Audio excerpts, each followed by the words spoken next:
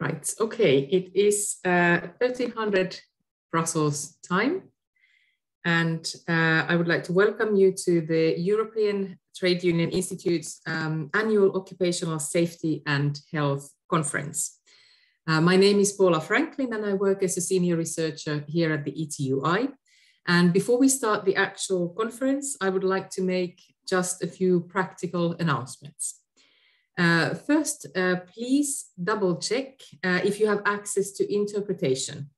You can move your mouse over the bottom of this Zoom screen, and there should be this Zoom menu that appears. There you will notice a globe icon, and if you click on the icon, you will see the different interpretation languages we have for you today. These are English, French, Spanish, German, Portuguese, and Czech-Slovak. If you cannot see the different languages, it probably means that you need to download the latest version of Zoom and restart your computer. The link to download the latest Zoom version will appear in the chat box of this meeting to assist you. Now, if you are experiencing any technical problems during the conference, you can send a chat message to panelists. Please only use the chat for technical problems, and note that the chat function does not have interpretation, so you should be typing in English if you need any technical support. If you have a question or a remark concerning the content, please do not use the chat, but use Q&A, so the questions and answers function of Zoom. Now, the conference will be recorded and posted online later. The conference runs over 2 days, so this afternoon and tomorrow morning. And this afternoon, we have 2 sessions. First one is on the relationship between occupational safety and health and public health, which is a topic that has emerged quite strongly during the pandemic times. And the second session is concerning psychosocial risks in telework. But without further ado, I will now pass the floor to Claes Mikael Ståhl, who is the ETUC Deputy General Secretary, as well as Maria Skapman, the ETUI Head of Unit for OSH and Working Conditions, who will officially open the conference. Claes Mikael, please, the floor is yours. Thank you. Thank you very much. And I must say that I'm really delighted and thankful to be here today. Of course, I wished, like all of us, that it had been a physical meeting and we could have met in person, but it is what it is at these times, of course. And as I said, I'm delightful to have this opportunity to talk with you today. And I'm going to use my time by talking about some major challenges and opportunities for trade unions and OSH as a whole, as I see them. And I think that OSH issues are at the center at a number of key conflicts and political battles where we find ourselves today. The first one that I'm going to spend most time is the ideological ones that concerns our, I would even use words like war, but struggles with right-wing populism and neoliberalism. The second one is the pandemic and concerns the key role that OSH will have in fighting back COVID-19. However, I will be quite short there because I think that there's going to be plenty of discussion and time for you to discuss those issues by yourself. And the importance of our struggle with right-wing populism struck me like a lightning, really, last week, when I was in a meeting with our American friends at AFL-CIO on the new trade negotiations that we have now between the EU and the United States.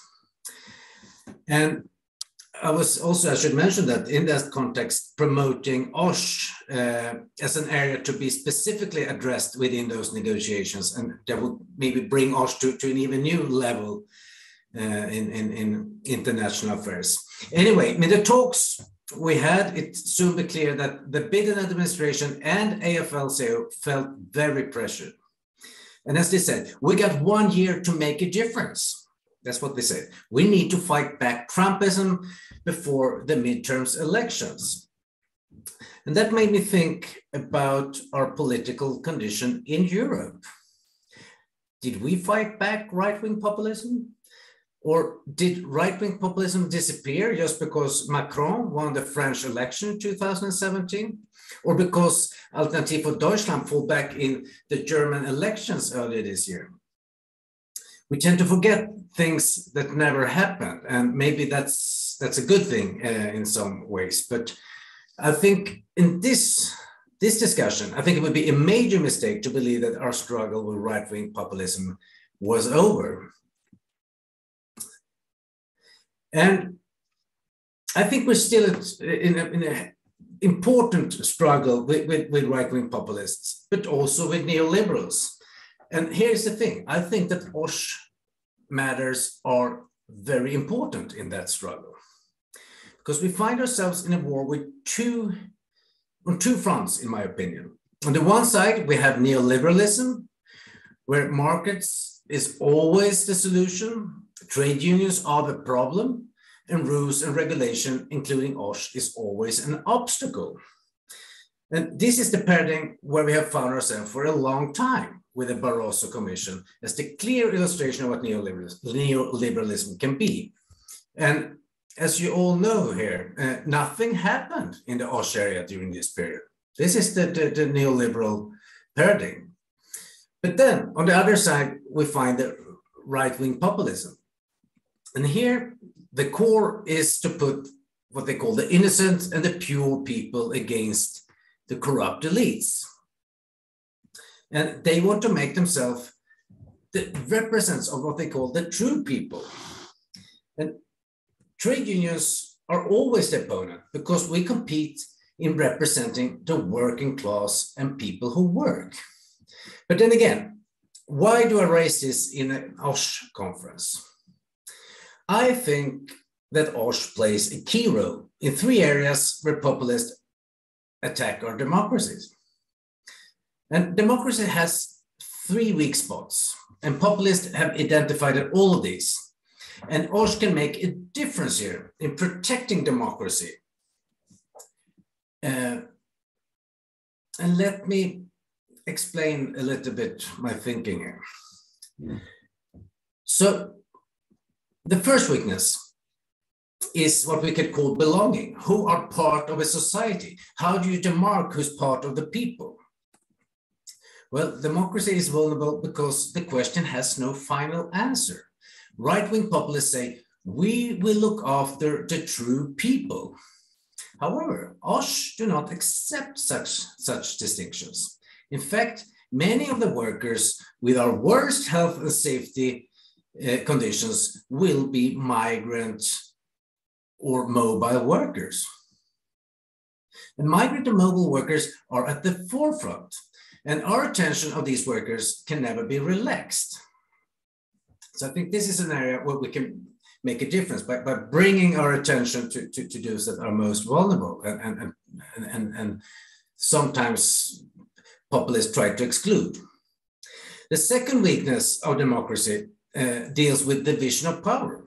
Who has power in democracy? And again, there is no final answer to this question. The answer lays in the interplay between politicians, lawyers, civil servants, experts, and many other groups. And populists therefore says, I will clean or drain the swamp. Let's end all endless discussion.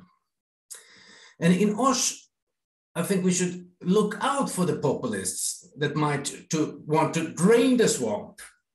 Say there's too much experts, or neoliberals for that sake, who also wants to end the political debates.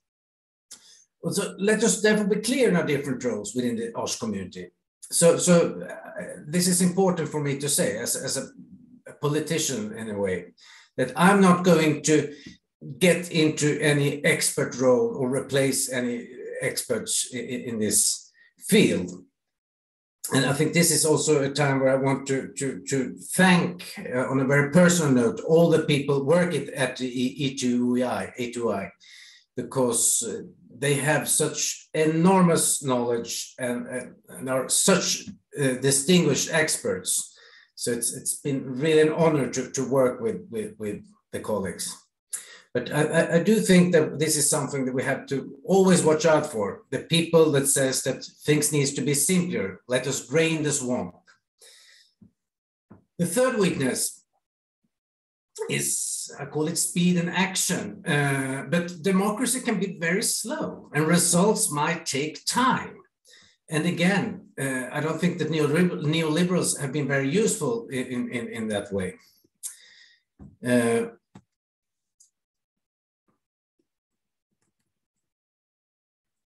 And populists take advantage of this weakness and they say, vote for us and there will be real change. And I think for OSH, it also means that the rules that we are part of establishing, they must make a real difference.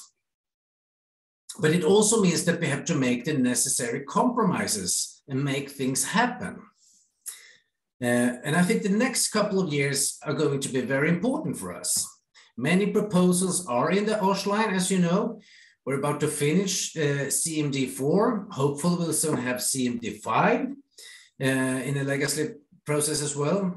We might soon have a proposal on cutting down asbestos.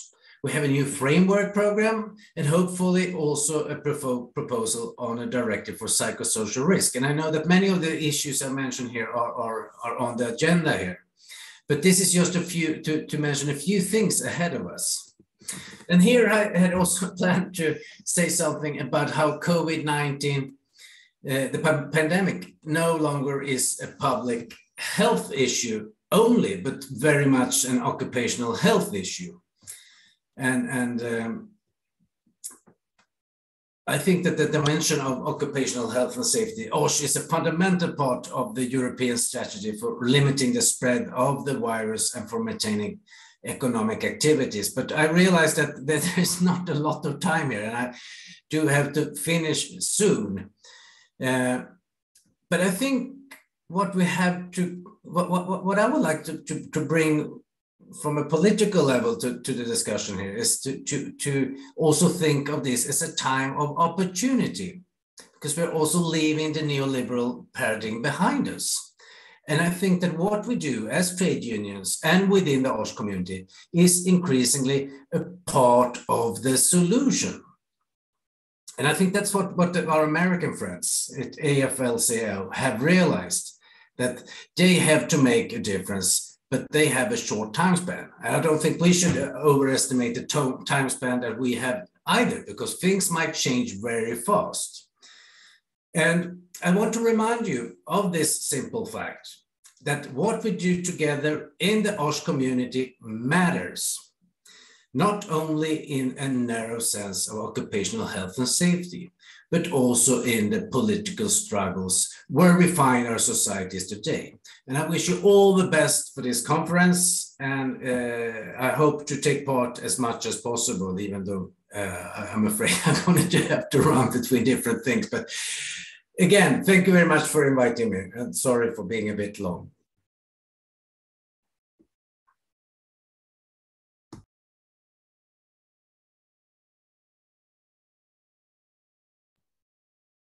Thank you very much, Claes Mikael, for the opening words. And now to Marianne Skalkman, ETUI Head of Unit for Occupational Health and Safety and Working Conditions, for her opening remarks.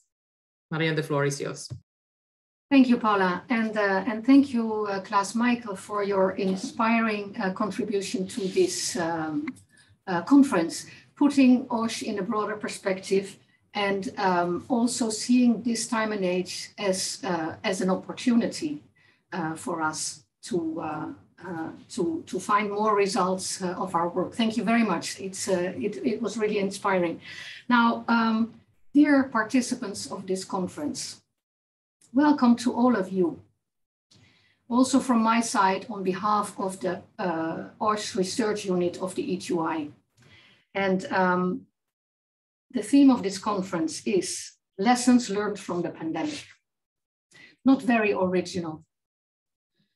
But if there's one field, I think, that should shed light on lessons learned from the pandemic, I think it's OSH. Now, I will come back to that later, but first I want to make a personal note.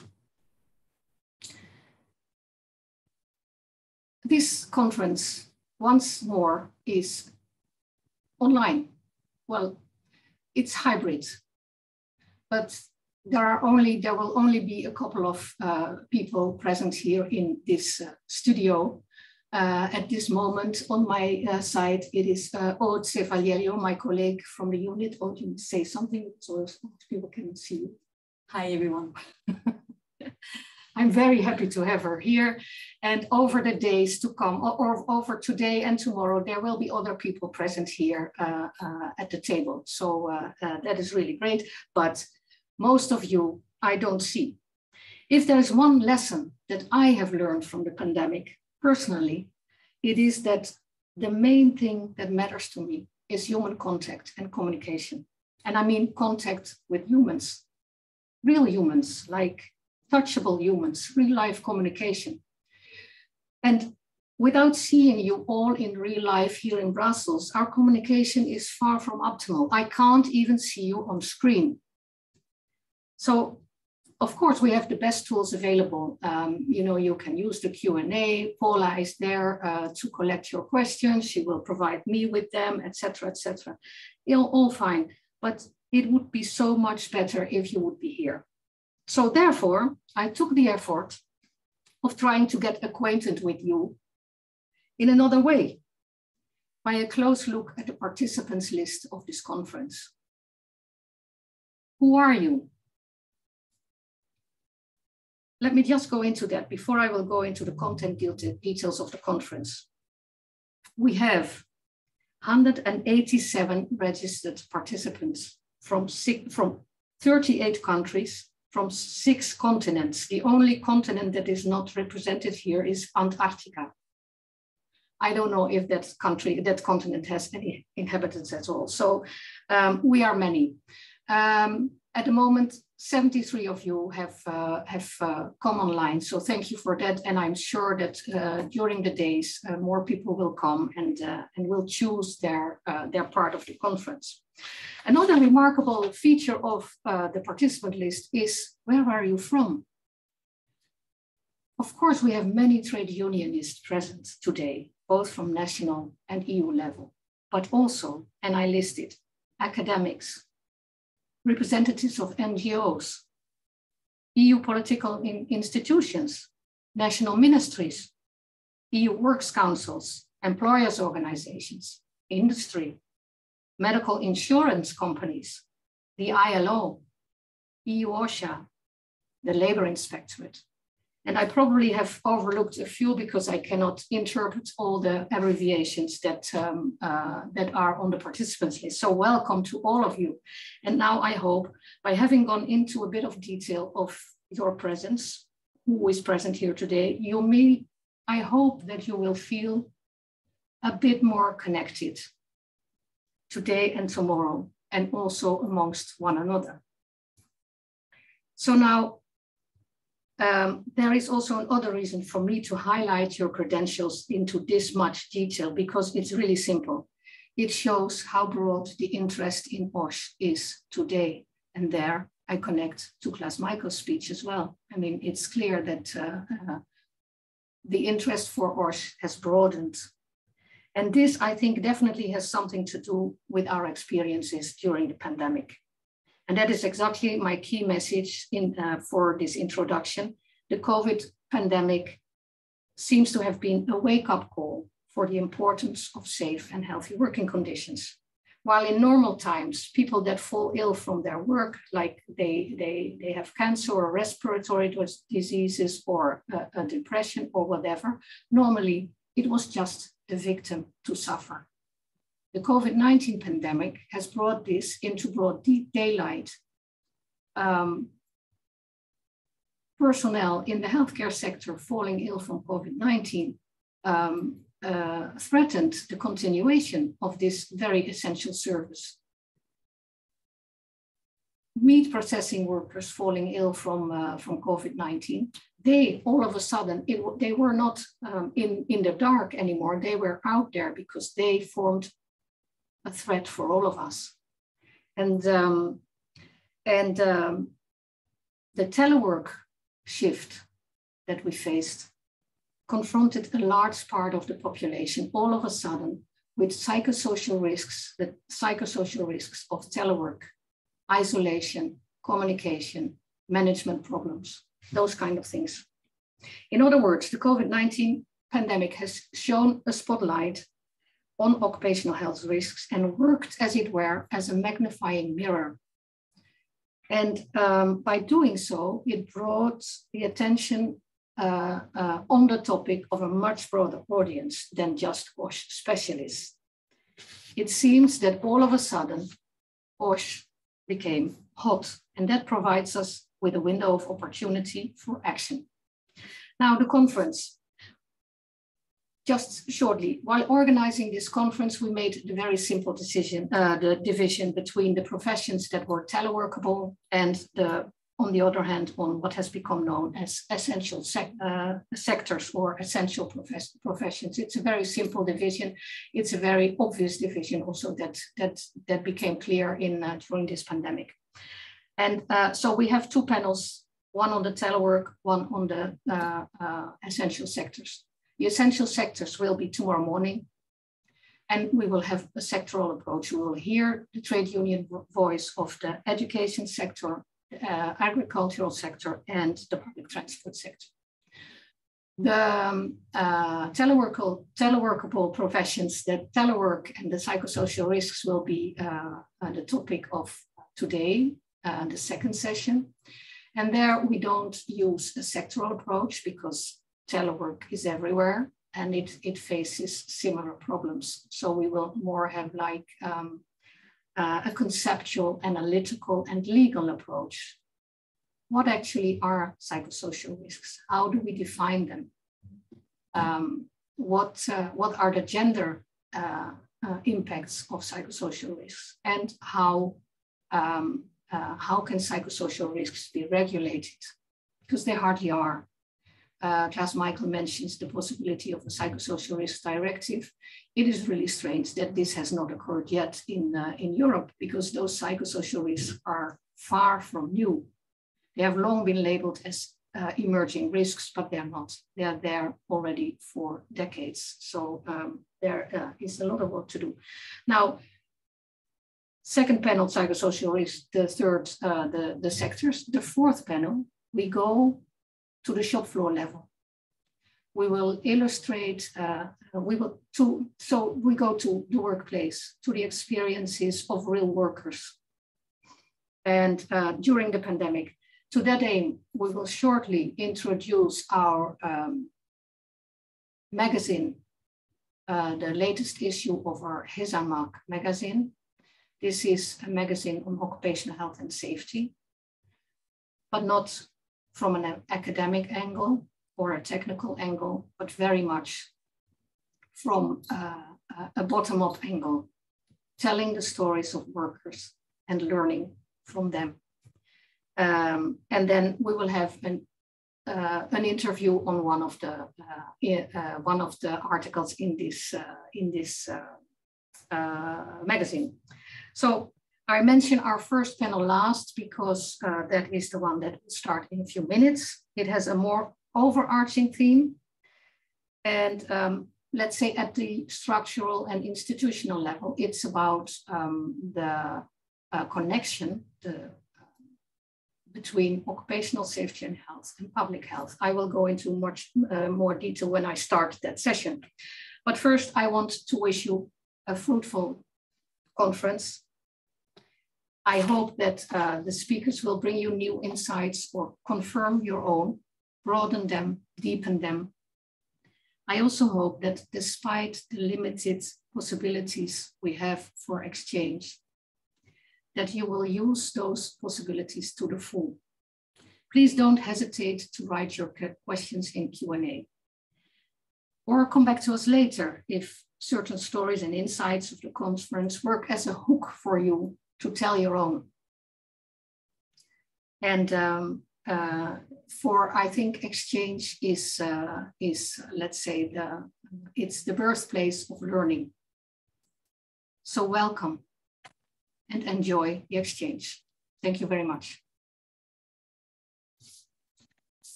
And now I'm going to change role, which is a bit,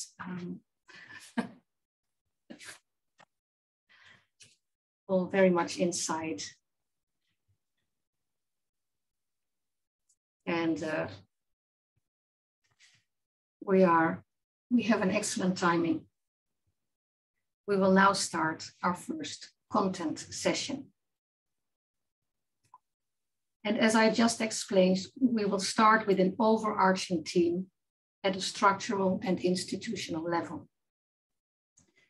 Following the outbreak of the COVID-19 pandemic, a particular notion suddenly started popping up in EU policy documents and debates, as well as on conference and research programs in the field, namely that of the important and often characterized as evident link between occupational safety and health and public health. The concept arises particularly in relation to the goal of increased preparedness for potential future health crises. And this is outlined also in the EU OSH strategic framework, the new one from 21 to 27. And in this context, the European Commission advocates synergies between OSH and public health should be further developed. However, nowhere in the policy documents is this apparently evident link being explained, nor is there any clarity offered about how such synergies should be promoted. And remarkably so, nor does the academic literature on the topic provide us with much content on the interlinkage. So it is therefore not surprising that at international and EU conferences, the topic appears in the form of exploration. And that is exactly what we also aim to do with this session. The first exploration of the interlinkage between OSH and public health and ways to improve synergies between the two fields. In order to do so, we invited 3 speakers. One public health specialist, Professor Scott Greer, an OSH specialist, and occupational medicine consultant Peter Noon, and the spokesperson of the employers, the European Employers Organization Business Europe, Chris de Meester. Now, originally we planned to have a round table, which will never happen when we are online, but anyway, that's a sidestep. We plan to have a round table on this topic to have exchange, but while preparing, we soon found out that the topic is so new and so unexplored that we needed some introductory notes from the speakers in order to be able to discuss what we want to discuss. So therefore we chose to give them the opportunity, and they kindly agreed to have an introductory presentation first. So it is now time to introduce to you the first speaker, and that is Scott Greer. And Scott is Professor of Health Management and Policy, Global Public Health and Political Science at the University of Michigan, United States. He's also a senior expert advisor on governance at the European Observatory on Health Systems and Policies. And Scott will shed light on the issue of today from a public health perspective. Scott, you are on the screen and you have the floor. Thank you. Thank you very much for having me. And I hope that this is useful. I'll do this screen share. Okay, again, thank you for coming. I'm very, very glad that you're hosting this event because one of the interesting things about public health and OSH is precisely a vague public health sense that OSH belongs to us, combined with obvious differences in the way that OSH works, it's regulated, and its legal framework operates. So I'm very happy to have the opportunity to try and help bridge these gaps. What is public health? Often misrepresented is probably what I should have said first. But public health has a number of kind of key attributes when we say public health approach. It's collective. It thinks in terms of the broad collective of people. It's not individual medicine. It's public. Above all, we think about the use of public power. We think of the use of the government, occasionally others like social partners, but basically it's about public authorities' activity. It's probabilistic. We think in probabilities. We're not saying that this pattern of behavior is going to lead to this outcome. We're not saying that this risk guarantees cancer. We're saying that there's a probability and that we need to think in terms of reducing the probabilities of ill health and bad consequences. It is therefore also preventative. We don't know what's going to happen, but we are doing our best to identify avoidable problems that we can prevent. It's also fundamentally regulatory. Public health agencies provide a lot of services one way or another around Europe and the world. But above all, the effective policy instruments of public health are regulation. Regulation on everything from employment to how to maintain a business through to personal hygiene. That sits in tension with the fact that it's also occasionally empowering. Public health, like many professions, has developed a strong sensibility in recent years, recent decades, that it should be about working with communities and empowering them. And as you might imagine, there's always a tension, which is being seen, for example, around the world in vaccination programs, between empowering people and working with communities and using regulatory public power to get things done. So that's the public health mindset. When you talk about a public health approach, you're talking about understanding probabilities of risks and using public power to address collective problems in a preventative way. The basic method that this reduces to is 3 steps. Sounds simple, each step is hard. The first step is to identify a cause of avoidable morbidity and mortality, something that is making people sick, to find a pattern. So you notice famously, for example, you notice a cancer cluster associated with an industrial facility, or you notice a pattern in the relationship between a food additive and some kind of ill health. So the first step is to find the avoidable mortality. The second is to find the cause. Is it an environmental hazard? Is it something to do with behavior? Is it a risk like traffic wrecks or something? And the third one is to identify the policy and the politics to address it. As you might imagine, this is difficult and interdisciplinary.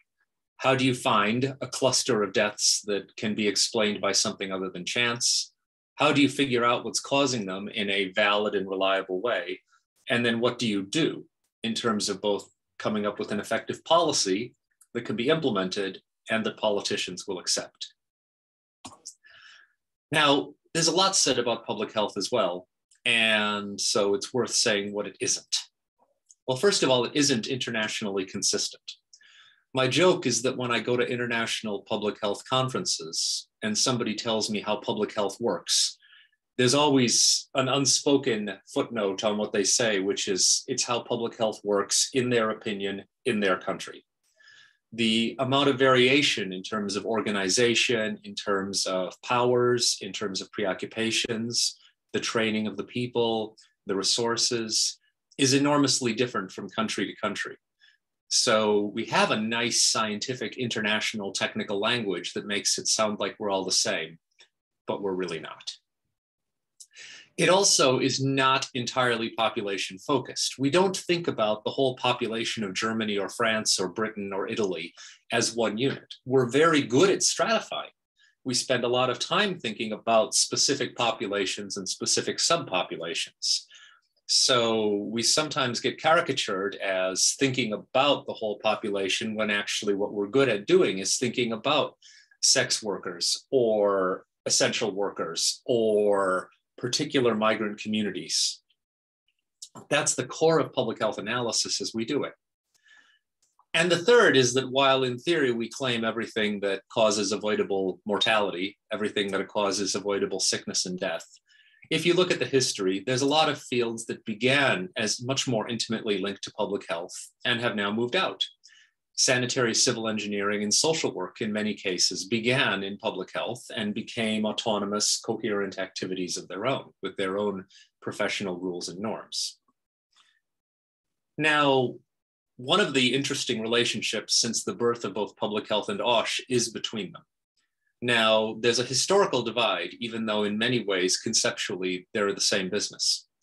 But first of all, organizationally, public health is generally the work of public authorities. It's always lived within government, whereas occupational safety and health has been much more contested, and it's been much more controlled by employers and unions, the social partners.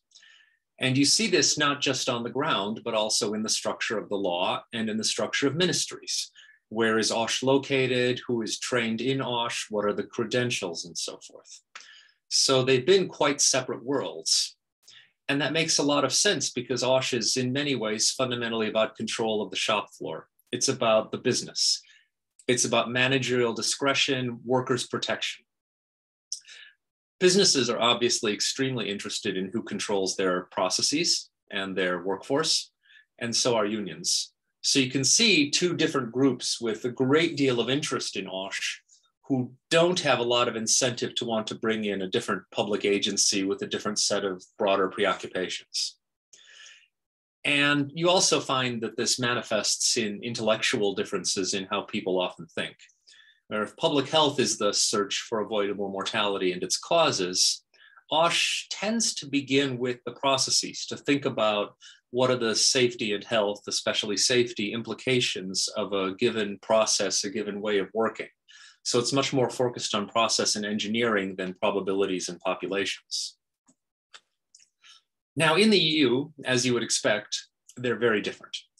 We begin with the fact that OSH is very old in EU law. The social policy treaty bases have been around practically since the foundation of the European Economic Community in the 50s.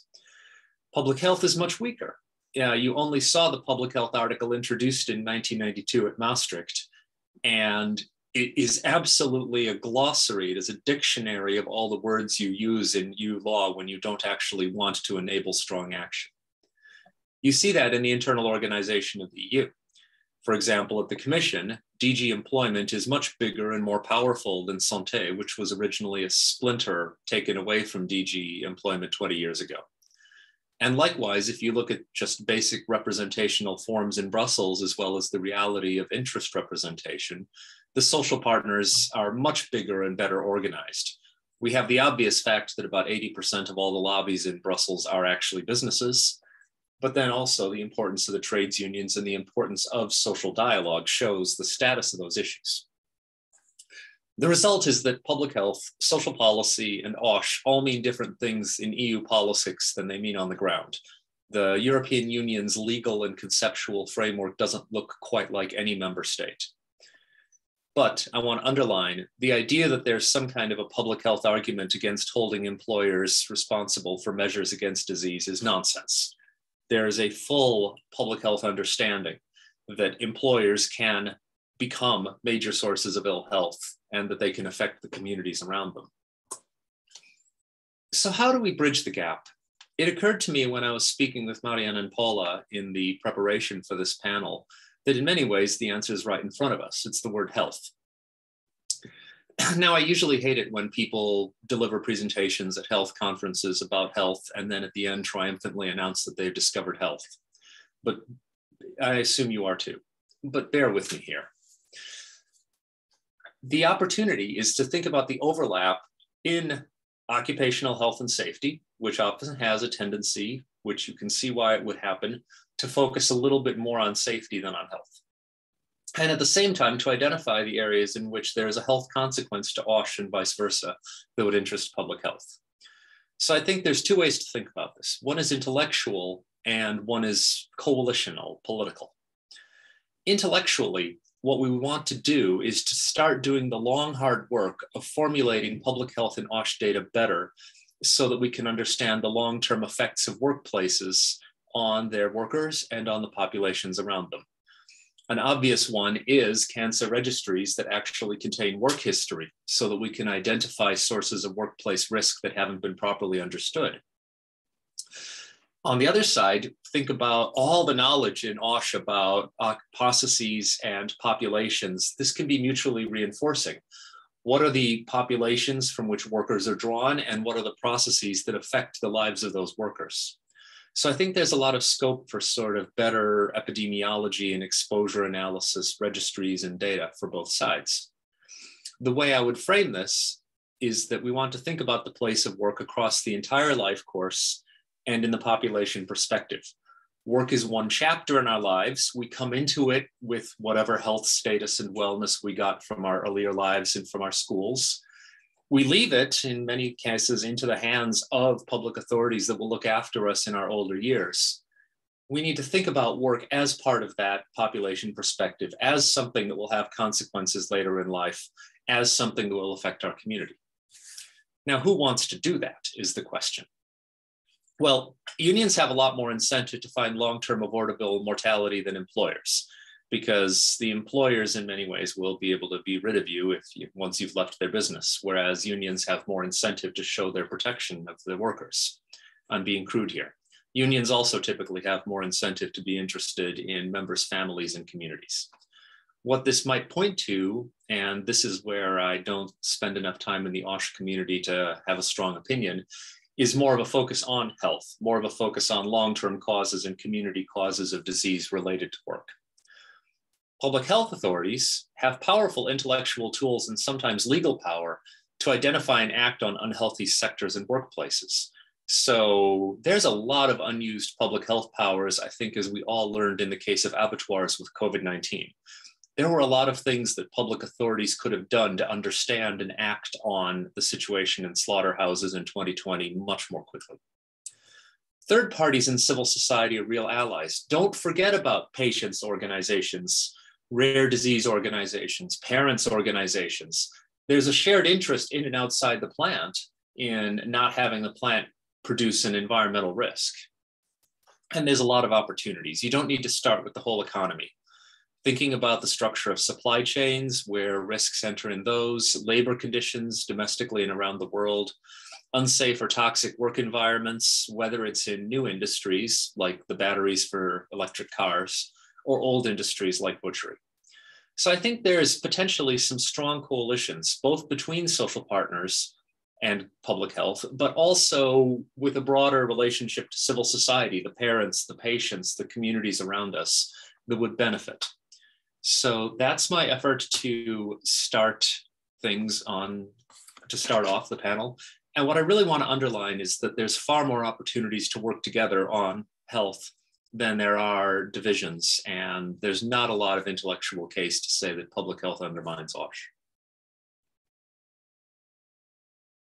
Thank you so much, Scott, for this very, very interesting presentation. I think you told us, you really gave us a lot of information and explanation in this very few minutes. So thanks a lot. I think it's a good basis to move on this discussion. I will immediately go to the second speaker, and that is Mr. Peter Noon, and he is a consultant in occupational medicine for the Health Service Executive in Ireland. And Peter will shed light on the issue from an OSH perspective. Peter, you have a long-term experience in the field, and I'm looking forward to your presentation. You have the floor. Thank you. Great. Thank you very much. And thanks for the invitation. I feel an element of imposter syndrome after the last speaker here. So the brief is to kind of look at it from an occupational health point of view and to kind of share our experience and concerns. So I suppose occupational health has a background in the dark arts, or the study of the dark arts. This is obviously to do with mining and the various toxic consequences or toxic effects of exposure. This is Ramazzini's, seminal work in 1700, the father of modern occupational medicine, from Medina in Italy and then in Padua. So, sorry.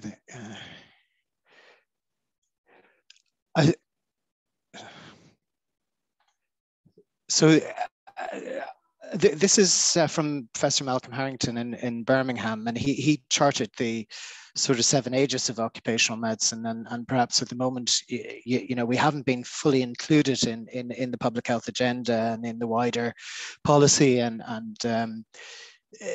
priority formulation. We're in a state of existentialism, but our brief is to kind of look at the effects of general health conditions on work and workability and participation in the labor market, and then in terms of work-related diseases that can be aggravated by the work, and but for the work, would they be as severe or troublesome as they are? And that includes, chronic degenerative conditions. And then in terms of occupational diseases, conditions, arising out of or in direct connection with the work or the workplace. There's what we generally focus on is, things like employee health surveillance, which usually is a statutory framework. There can be some health promotion elements of that, but it's usually to do with the risks of work and health on work. And then the employer's response to absence management and more recently, we're getting involved in this. This is the NIOSH workplace health concept, which the previous speaker touched on in terms of the more global, wider dimensions of health. So I trained in Scotland, and the NHS had this concept of staff governance, and it seemed to be, it located really the employer's duty of care with regard to OSH in terms of its overall organizational governance framework, and it gave due attention to occupational health and safety issues in the workplace. So under that, people were entitled to be well informed, appropriately trained, and involved in decisions that affected them, and provided with a continuously improving safe and effective work environment. And this was from the English NHS, and it basically, mirrors the health and safety regulatory framework that we operate within, the employee's entitlement to a safe place of work, safe environment, safe systems of work, and safe and effective colleagues, mediated through the policies, procedures and practices of the organization, which has consequences both physically and mentally and psychologically for staff, affects their performance and their behavior and their engagement with the organizational goals, and it impacts on outcomes. So this can be patient care in a health sector, but I mean, it can be organizational business continuity, sustainability in a kind of commercial setting. Bringing that then together in terms of how we approach it, it's from a hierarchy of control, from an OSH perspective in terms of eliminating risks. Obviously carcinogens is important because any exposure over 0 could potentially cause occupational cancers, and then looking at other options if that's not possible, including substitution of hazards or engineering controls, administrative controls, and finally PPE and personal protective equipment. And after that, vaccination, as we'll see in relation to COSH. And we had a difficulty, or we had an awareness early on that, the virus was airborne, there was asymptomatic transmission, that we needed to integrate these hierarchy of measures, yet at a public health, at a microbiology level, there didn't seem to be awareness of this OSH paradigm, which caused difficulties for us on the ground, and we were deployed to track and trace when the virus had already become endemic, with test positivity rates more than 5%, where we needed to stop these people getting infected in the first place, and maintain levels of transmission to a low level where we could effectively track, trace, and isolate. So This is the Swiss cheese model. It comes from James Reason. It's called the defense in depth, in that multiple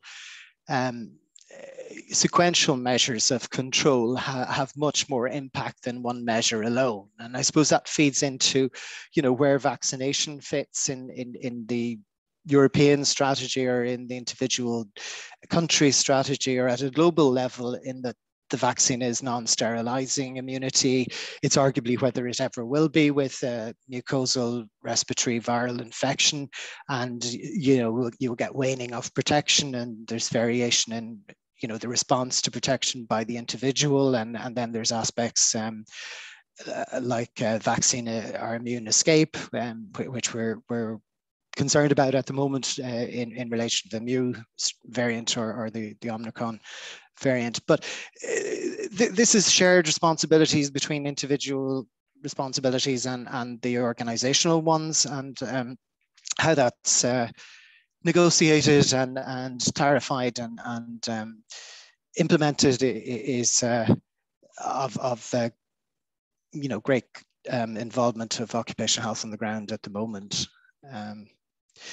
So this is just two curves which shows that a vaccine just strategy will not reduce the transmission number of for Delta or for Omicron below the level at which the pandemic will be decaying. And but if we integrate public health measures with vaccine, then we can have impact. And the British Occupational Hygiene Society brought that together in a risk rating in sort of June, July 2020, when we looked at the traditional OSH paradigm in relation to source controls, isolating the virus, and then in terms of pathway ventilation, filtration, administrative controls, and then finally the protective equipment, which has problems in terms of fit, compliance, tolerance, and I suppose even breakthrough. And this was brought in a hazard rating, so you could look at what individuals did. You had examples of the occupational groups that were potentially thus affected, and it assigned an exposure ranking with a controlled banding, and you could look at the source, the pathway, and the receptor controls applicable to that exposure ranking and controlled banding. That was not necessarily accepted from a public health perspective. In fact, in my experience, it was often rebuffed, and we felt disempowered and unheard, and sometimes gaslighted.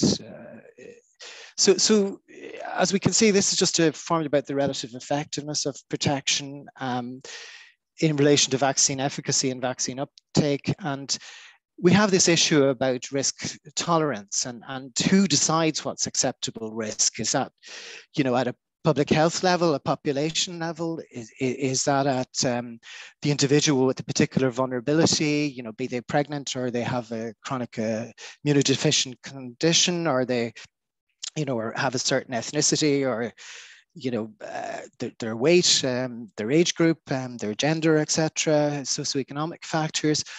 Or is this, something that the employer has responsibility for, particularly within health and safety regulations at a workplace? A lot of my colleagues say that not just in Ireland, in the UK, perhaps Norway, more widely, that there was a perception that OSH regulations were set aside for the duration of the pandemic, and that, compliance with public health guidelines, as it were reflective of the employer discharging their duty of care. Or from our own regulator in Ireland, they had the view that this is an international pandemic, and hence one couldn't isolate the workers from the general community transmission, and even faced with evidence where it was available, because I suppose funding for occupational health safety studies has been reduced in recent years. There's been a reduction in academic centres, certainly in the UK, and We don't have we have a safety, I suppose, academic centres in Ireland, but we don't have a good occupational medical academic centre. There is this issue about, you know, who decides what risk is acceptable. But from our, as I say, from our regulator, they felt that it wasn't their responsibility, and that the studies that were there from international excess risk in certain occupations, there wasn't data for Ireland, so therefore that didn't matter. Although there was data for healthcare workers, but that really was the only clear data available for our jurisdiction. So I suppose health risk assessment and control, we've heard about you know, particular hazards like asbestos, and this was from Professor Raymond-Agius, he's emeritus from the Centre of Occupational Environmental Medicine in Edinburgh, or in Manchester. This was in the Brompton Hospital in London in 1980, and this was the approach to health risk management. It was in the basement where there was asbestos, and the advice was not to inhale. You know, in our experience with the, you know, denial that it was airborne spread, and that surgical masks were effective when we knew that there was 50% leakage on exhalation and inhalation. You know, we felt that we were chasing our tails in terms of, you know, trying to deal with the occupational, you know, the operational delivery aspects of our service, whilst the, you know, primary risk management wasn't at source, wasn't being delivered. So just moving on, I suppose from an OSH perspective, our view was, sorry, this is the Broad Street pump, which is the kind of famous seminal work by John Snow in the 1880s or so about the cholera epidemics in London, and where they were drawing, you know, contaminated water from the Thames, and he took the handle off the pump, and it sort of started the sanitary reforms for clean water. That you know, we're at a stage now that we should be talking about a safe work environment, and that needs to be driven by precautionary principles that, you know, reasonable steps to reduce the risk shouldn't wait for scientific certainty, although we do believe there is scientific certainty about airborne spread now and the need for, you know, airborne controls, not just masks, but ventilation, filtration, and safer design of buildings. But presently, I think we believe we should have a relationship with occupational or with public health, but we don't necessarily feel we're equal partners. We see that we're outside the policy formulation, that there's a blind spot about OSH, and that we should be involved, but we perceive there's a need to maintain our independence, and also perhaps the paradigm element of it, that, you know, we see it from a health risk management control at an individual within a workplace, and that needs to be, ideally, the risk needs to be eliminated. If it can't be, one relies on the perhaps less robust you know, state of controlling that risk as far as is reasonably practicable. But at the moment, we see that public health and infection prevention and control and OSH are perhaps looking at different parts of the world from their own telescopes. So thank you for your attention, and hopefully that was of some use. Thank you very much, Peter. That was definitely of some use, which is an understatement. It's thank you for bringing in also the historical perspective, but also I think you have put many critical notes at the table that we need to address, and we won't be able to do all of them today, but I think you certainly gave it the discussion many elements to function as a starting point. So thank you really. Then we have our next speaker, and I won't wait any longer because Chris de Meester, he has to leave us in half an hour, but he has enough time to present his views, and I hope maybe to be part of the discussion for a while. So our next speaker is Mr. Chris de Meester. He is many things, but he's now in his condition of the spokesperson of the European Employers Organization, Business Europe. Chris, hartelijk welkom. You have the floor.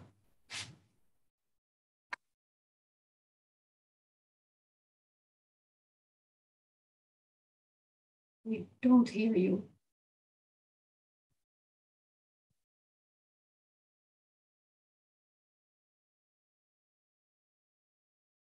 Chris, we don't. You hear me now? Yeah. And you see my presentation? That was my question. Yes, we see your presentation. Okay. So, yeah, thank you. First of all, thank you for inviting me here. I will be speaking on my own personal behalf, but I will use my experiences gained from being the spokesperson for the European employers and also the chair of the Business Europe Working Group on Safety and Health. So what I'm going to say, and I will try to be brief, I have 10 points, short points, lessons that I draw from the COVID pandemic that I would like to share with you. And as I said, they are not necessarily the employer's views, but I tried to capture as much as elements as possible to come to those 10 points. The first point that I would like to make is that simple fact for me is that occupational safety and health, from the occupational safety and health point of view, we have the better procedures and tools for dealing with hazards. And that is, of course, compared to public health. The prevention principles that we use, the approaches that we use, the risk assessment, etc., they are all long-standing procedures, methodologies, and tools, of which the fundamentals go back almost to the end of the 18th century with the introduction of machines, steam, etc. And we have also not just the tools to determine what kind of measures work best, but also we have the mechanisms to make them, to bring them to life in a working environment. Risk assessment, as I said, the process, we all know that. That is something that I see people in public health still struggling with. And this is an example I would like to share with you. This was drawn from the occupational safety and health point of view. This is the COVID guidance publication for companies in Belgium, both private and public sector, with basically all the very practical measures and approaches that you should take at company level to avoid as much as possible that people get infected or that the virus spreads in a work environment. And that was built upon all those practices and experience that I just mentioned. But this is also a simple fact that goes for my country, but if I get information from my colleagues also is a valid point for a lot of other countries. Although we have the better tools and approaches and more experience in prevention, my conclusion is that the OSH people or the ministries responsible are not leading the debates or are even absent from COVID decision making. We are part of it, but certainly not in the driver's seat. Point two, and that is linked to the previous point. Not only do we have the better tools, as I said, we also have the mechanisms to create a broad support base at company level. This is the picture for Belgium, but I guess you recognize it. It's the dedicated persons for OSH. So the OSH experts inside and outside the company, the workers, consultation of workers, clear role for the hierarchical line, the management in companies, responsibility with the employer. So this is the mechanism to make sure that you have a support base for your measures. Contrary to a political decision, where often a small group of people makes a decision and then you have to live up to it, there is room for discussion, consultation, expert input at company level. My third point, and that is, it's not OSH versus public health. It should be, of course, the both together, an integrated approach. And this is the picture that we use. It looks a bit complex, but basically what you have to do at the workplace is, from your traditional risk assessment approach, you combine this now with a situation analysis, because some of the measures we have to take, they do not stem from risk assessment. They are imposed, like the distancing rules, hygiene, isolate people when they are infected or show symptoms of illness, etc. So that's situation assessment and risk assessment fit together, try to fit everything together. And the tools we use for that are the tools that we know.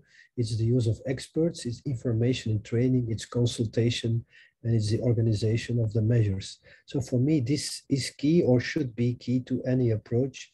Public health layer and occupational safety and health approach fit the two together at company level. But having said that, what I also, conclusion I draw is that our government people or the decision makers, they talk a lot about measures, but actually they mean principles. They talk about measures like stay at a distance, keep distance, like testing and tracing, but those are principles. They have never translated them to real measures.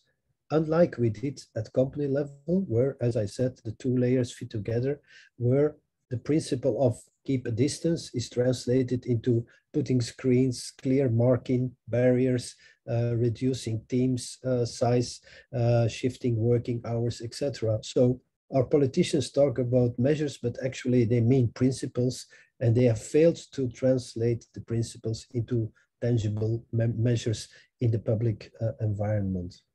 So here's some examples. You all know that, how it's organized at company level. This is an example of organization of teams. Don't mix the teams, reduce the size, or shifting presence at the workplace. Lesson number 5, translate the principles, what I just explained, to tangible measures. Just one example, and the interesting thing is, this is an example, an idea that came from a worker. This is about organization of the dressing rooms, how to know if there is still free space or not, or that not too many people are present at the same time. Simply, this is the number of people that is allowed to be present at the same time. If a batch is there, you know one person is already there. Simple, tangible, but it's translation of a principle into a tangible measure. Another example of an organization of a workplace with circulation, with extra sanitation devices, with a reorganization of the workplace, etc. Lesson number 5, communication is key. I think this goes for itself, but the reality is that I take Belgium, but I've recently been to a couple of other countries for work. The same situation there.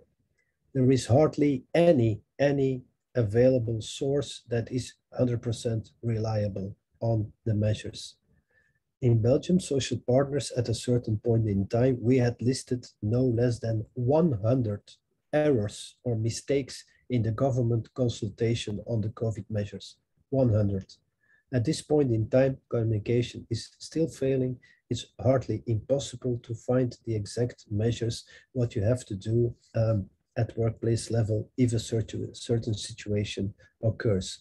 The websites contain, the official website contains all outdated procedures, or the Corona app that we use still has outdated procedures. Another example here is on vaccination. The battle is lost, I guess, because there is so much fake information now, and it's a pity because it's not just the anti-vaxxers. Just a very practical example, the biggest company in Belgium, which is a communication company, Proximus, 40,000 employees, they did a social survey by their social services. Sure, you have the anti-vaxxers, but they are a small percentage. Of the non-vaccinated people, the majority of them were not vaccinated because of insufficient information, lacking the proper information to make a decision. So it's not all anti-vax, it's just not good communication not good information available to target specific groups of people. And I always said from the start of the COVID crisis, there is a lot of things that we cannot control, like how the virus mutates, how it transmits, etc. But at least try to be solid on the things that you can control, like your communication.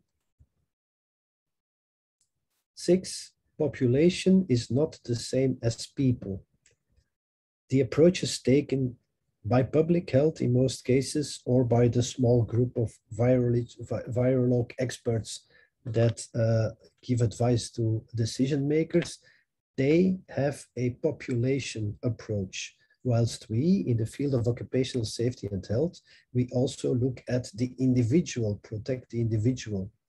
This has never been clearly communicated to the people. So what are your concerns as a citizen or as a worker? You're concerned about your safety, the safety of your parents, your kids, your friends. But the approach taken by the experts and most governments is a population approach, but they have never clearly explained it. Or they started to mix things up by saying, once you're vaccinated, the reign of freedom will come back for you as an individual, which is absolutely not true, as we can all witness now. Walk the talk, practice what you preach. There's an evident one. Everybody in OSH knows that you can have the best health and safety management system, but if you do not walk the talk, practice what you preach, your workers will not follow. Same here, every day, everywhere in Europe, we see decision makers, politicians, and even experts. We see them appearing in TV shows, not respecting the rules that we have to live up to at the workplace level. We see ministers traveling, not for work, but for to assist at some fancy event somewhere in the United States, while there is still strongly disadvised to travel, etc., etc. Every day we saw examples of politicians, decision makers, not practicing what you preach. I'm not going to hide it. We also saw company managers not practicing what they preach, but the same thing goes for individuals, even individual workers. But you get the idea. It's difficult to pass the message. And yeah, practice what you preach, the beer that is there, because that is one of my hobbies. And I think this was a funny one, a beer from the Netherlands, practice what you preach, in collaboration with the Scottish brewery. Okay, almost there. The mandatory approach, the top-down approach, does not work well. With mandatory, I mean decision makers saying, you're not allowed to do this, this is forbidden. That doesn't work well because you do not get the rationale behind. It's not often also not evidence-based. And again, it's a population approach. It's not translated to the level of individuals. So I don't think this works very well. And I've always said, in my view, any activity should be possible if it meets certain conditions. And it should be the conditions that make something not possible instead of the decision by a politician. So for me, a nightclub can be open, but there are limitations. And the limitations is the number of people that you could allow in the room, the dimensions of the room, the ventilation. And if the conclusion of the owner is with those conditions, I cannot open, then the effect is the same. But now it's imposed. You cannot open. So even if you have the biggest environment, the best ventilation system, you're still closed. That doesn't work, but because you lose credibility, you lose support. 9, role of labor inspection. Again, I think labor inspection should have primarily continued to focus on dealing with occupational safety and health risks and not so much with COVID. Now we had inspectors that were forced to inspect on numbers of teleworkers, etc., which as such is fine, but there are other means to control that. And at the same time, they were not available anymore to deal with the dangers and the hazards at the workplace that continue to be present because COVID didn't suddenly make chemical substances disappear, etc.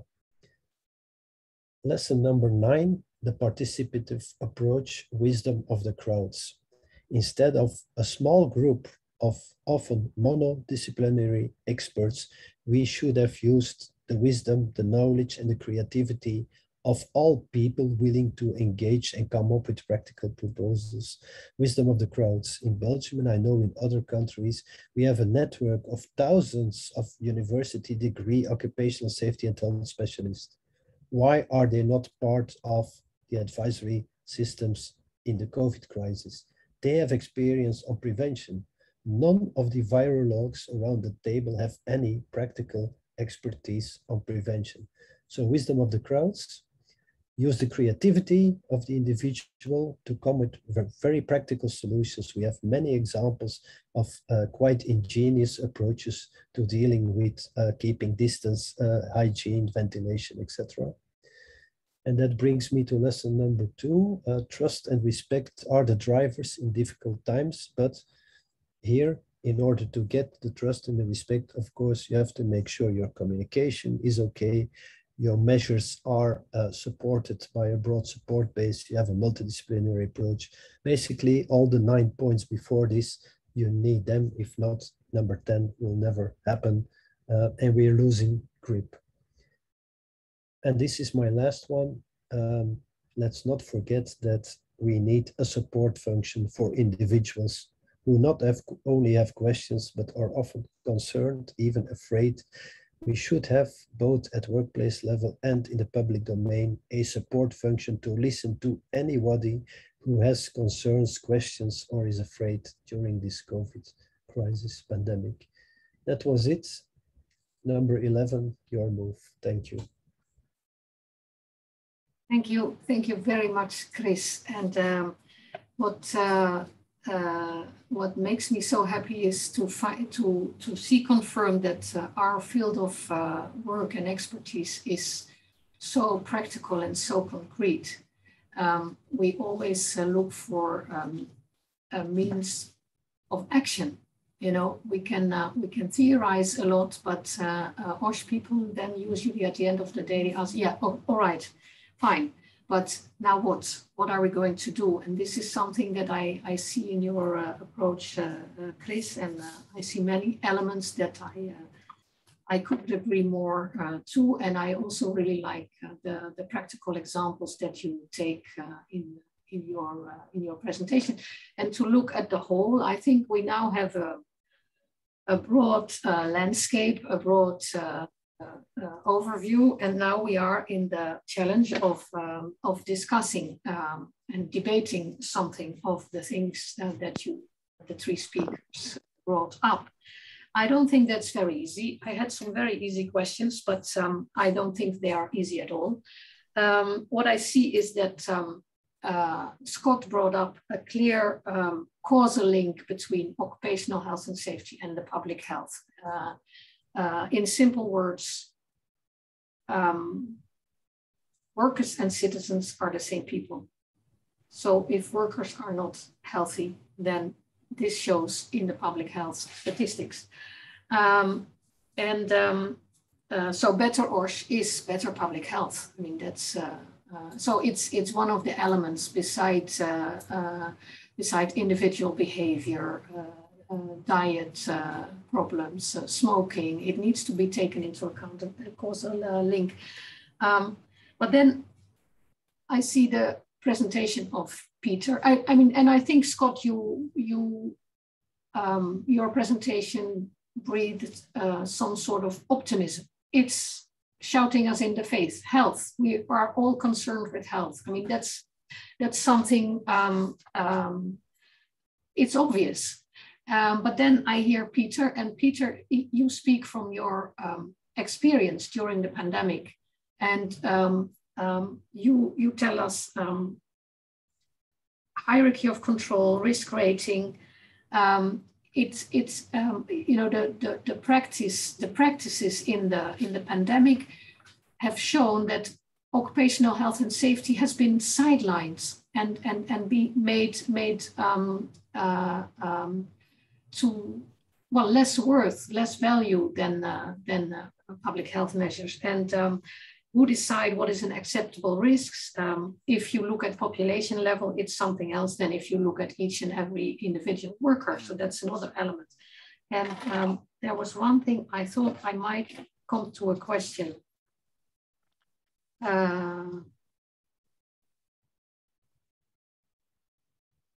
Yeah, well, it's basically this this element of putting aside OSH as a means, as a, you know, yeah. You also spoke about we are not equal partners. I think that's also a really important element, because we see in Chris's presentation, we see fantastic, you know, possibilities to, you know, very practical, very concrete. Why don't we apply it? Why don't we take it on board? You know, why haven't we during the pandemic? So you are not equal partners. So my question, my prepared question was, what synergies do you see, and what can we do to improve the synergies? At what levels, what institutions, who needs to do what? It's quite a broad question. And I think if you answer that question, we should take on board the concerns and that are based on experiences of that Peter Noon explained to us. It's possible to think of synergies, but and we can think of actions, but are OSH and public health equal partners? How to deal with that? It's quite an issue. Maybe I can give the floor. Chris needs to leave in 9 minutes, so that gives you a privilege. Chris, just a few reflections on that.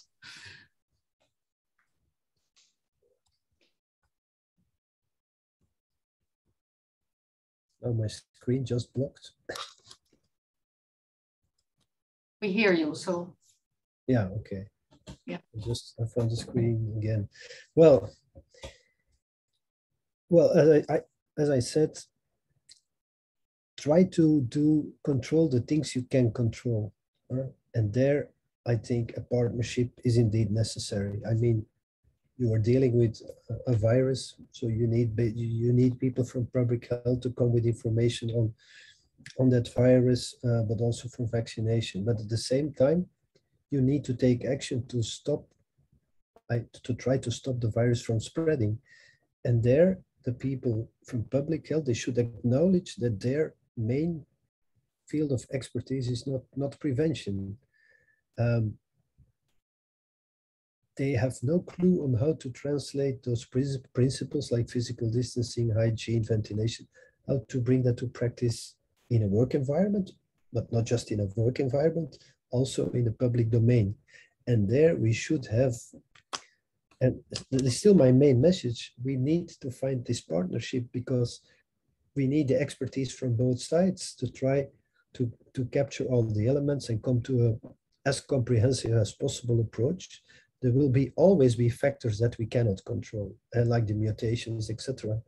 But the underlying approach to how to, as good as possible, prevent the virus from spreading, there we can take joint action, and that goes beyond the workspace. Because as I said, in the public domain, I see everybody talking about measures, but actually they're not talking about measures. They're simply talking about the principle, and I see no visible proof of any measure. So we still have in Belgium, and I think in other parts of Europe, we still have mass events. And they say, yeah, but you have to apply a physical distancing. Yeah, but there is no entrance control, there is no counting, there is no crowd control, there are no barriers, there is no system, no procedure to make that principle to turn it into practical measures. And that is where they can learn from people at workplaces, where I think in most workplaces we did our utmost best to make it visible, to make it tangible measures. Another example is public transport, which we know now is a major source of concern. And in the beginning, it was said, okay, you can only have that number of people on the bus, fine.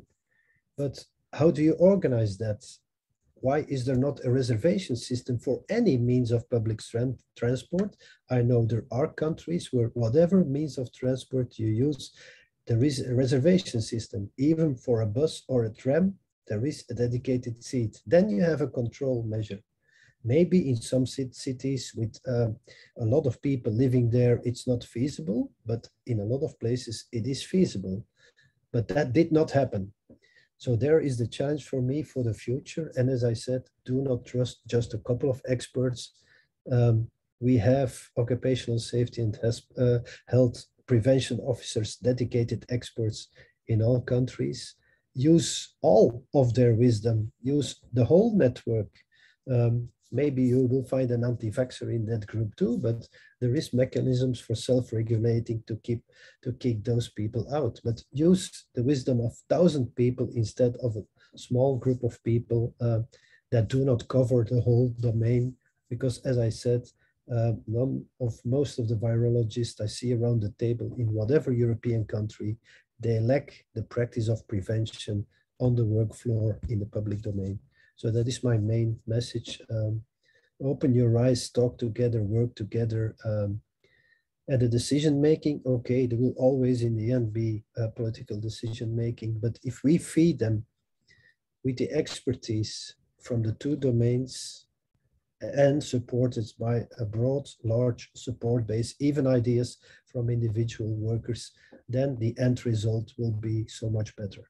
That is my main message.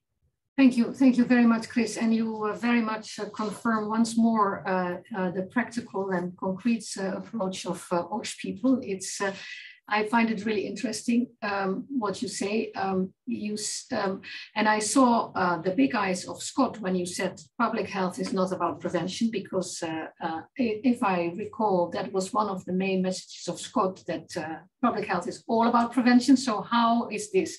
So there is a language issue.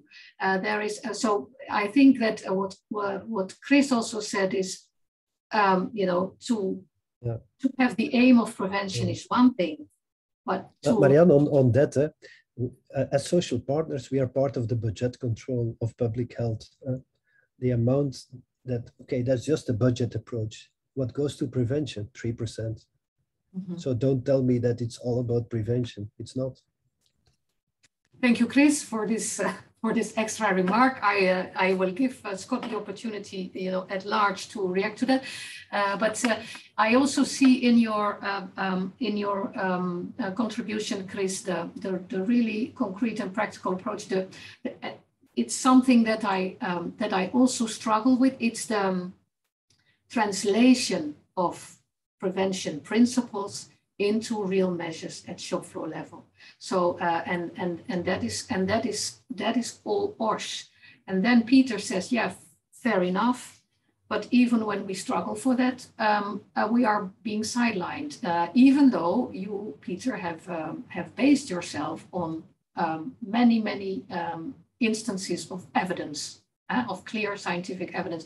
So now I would really like to go first to Scott. What are we talking about? We speak about how to improve synergies, but Scott, maybe you can also react on this element of prevention in public health and how to connect it to OSH. I think we just played out exactly what I was speaking about when I said that public health sounds like it's one thing conceptually, and the actual implementations in different countries are extremely divergent. So my immediate answer is I have no idea what the prevention budget line means in a Belgian context.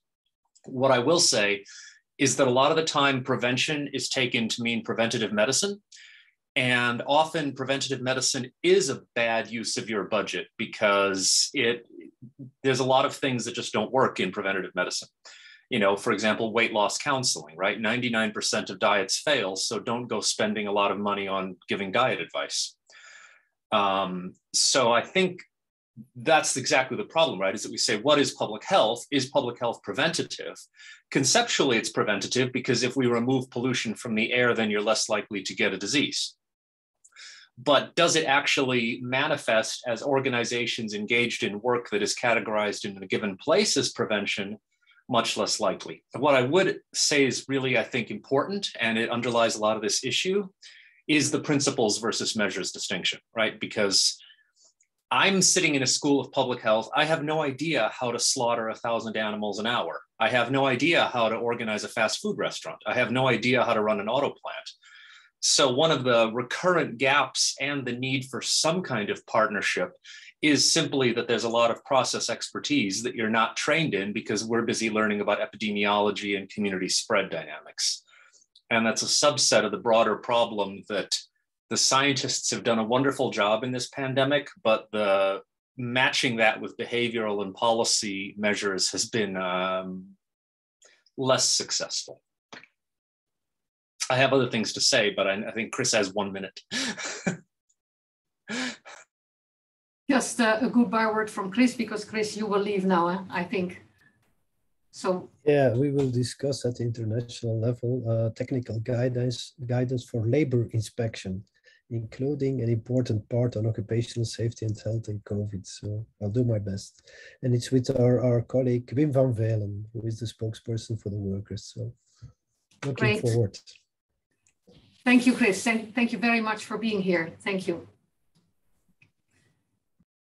Yeah, so you wanted to say something more on this, Scott? Yeah. So can I just give kind of a broader answer? And this is all me trying to avoid answering Daria's intervention, which is really good, but I don't know what to say. I think the key thing in the whole history, as I understand it, of OSH, is that part of it is regulatory and the state makes you do it because of a political decision. But what employers really care about is continuity of business process. If you have an accident and you shut the line at an automobile final assembly plant for 10 minutes, that's an insane amount of money. That's millions of euros right there. The numbers are astonishing. So they're really, really interested in process. And on one hand, that means that they have an interest in not having people get sucked into machinery because that stops the line. For some employees, they want to keep the employees happy because they're so important, right? Now, if you're an employer who has basically low value employees, that it means they can be easily replaced, then you probably don't care too much about their safety. On the other hand, let's say you're in chemicals, you have an enormous amount of capital equipment, an enormous amount of money in those plants, and a very small workforce. So you can afford to treat the employees very well and keep them healthy because they have obscure skills and the labor budget, part of your budget is tiny compared to your equipment. But if you care about process, therefore, if I'm a chemical employer, I really want to make sure my plants are safe and don't explode and I get to keep my highly trained employees. I'm much less interested in finding out whether my plant is killing people in the surrounding community or giving the employees cancer that we won't see until they're 70. That's not to do with business process, so I'm not interested. So I think if we think through, you can easily see where the weak spots are in terms of employers based on how closely connected is the business process to the safety and health issues. So in a slaughterhouse, nobody wants to work in a slaughterhouse. So to the extent, so typically they've been highly replaceable workers, but if you let a slaughterhouse become a focus of infection, eventually you might interfere with its business process. And on the other hand, say in chemicals, you would expect them to put a lot of effort into making sure that a chemical workplace is safe, even if you would also expect them to work very hard to avoid having anybody find out what the effects of those chemicals are on the workers and the surrounding communities over time. So I think if you focus on business process, that explains why there's a lot more emphasis on safety than on health and why individual businesses behave in very different ways. Thank you, Scott. Yeah, so this touched upon yet another element of the story. I think I want to come to Peter now and try to keep the track of how to improve synergies in a situation of unequal partnership. I mean, that is, yeah, and yeah. Well, maybe you should first reflect, and then I might come back with some more questions. Can I just say that, occupational health professionals, safety professionals, we have awareness of business process. We're used to visiting the dark arts, in terms of workplaces and looking at what the person actually does, understanding what that person fits into a work process. I mean, we were aware that, operational capability was being undermined by some of the perhaps top-down, guidelines in terms that it was fueling infection in workplaces. It was going out into the community and rippling back. And I think there is, the Society of Occupational Medicine in the UK had a slogan a number of years ago in terms of a program which looked at the wider, health promotional aspects of it. Good health is good business. And I mean, that's sold as a stock market metric in terms of corporate governance and corporate social responsibility, and that has legal, reputational, moral, community issues in that business sustainability and even recruiting now, because like we're facing 4,500 healthcare workers out per week in the Irish Health Service because of either chronic disability or it's due to the fact that they've had recent contact or they have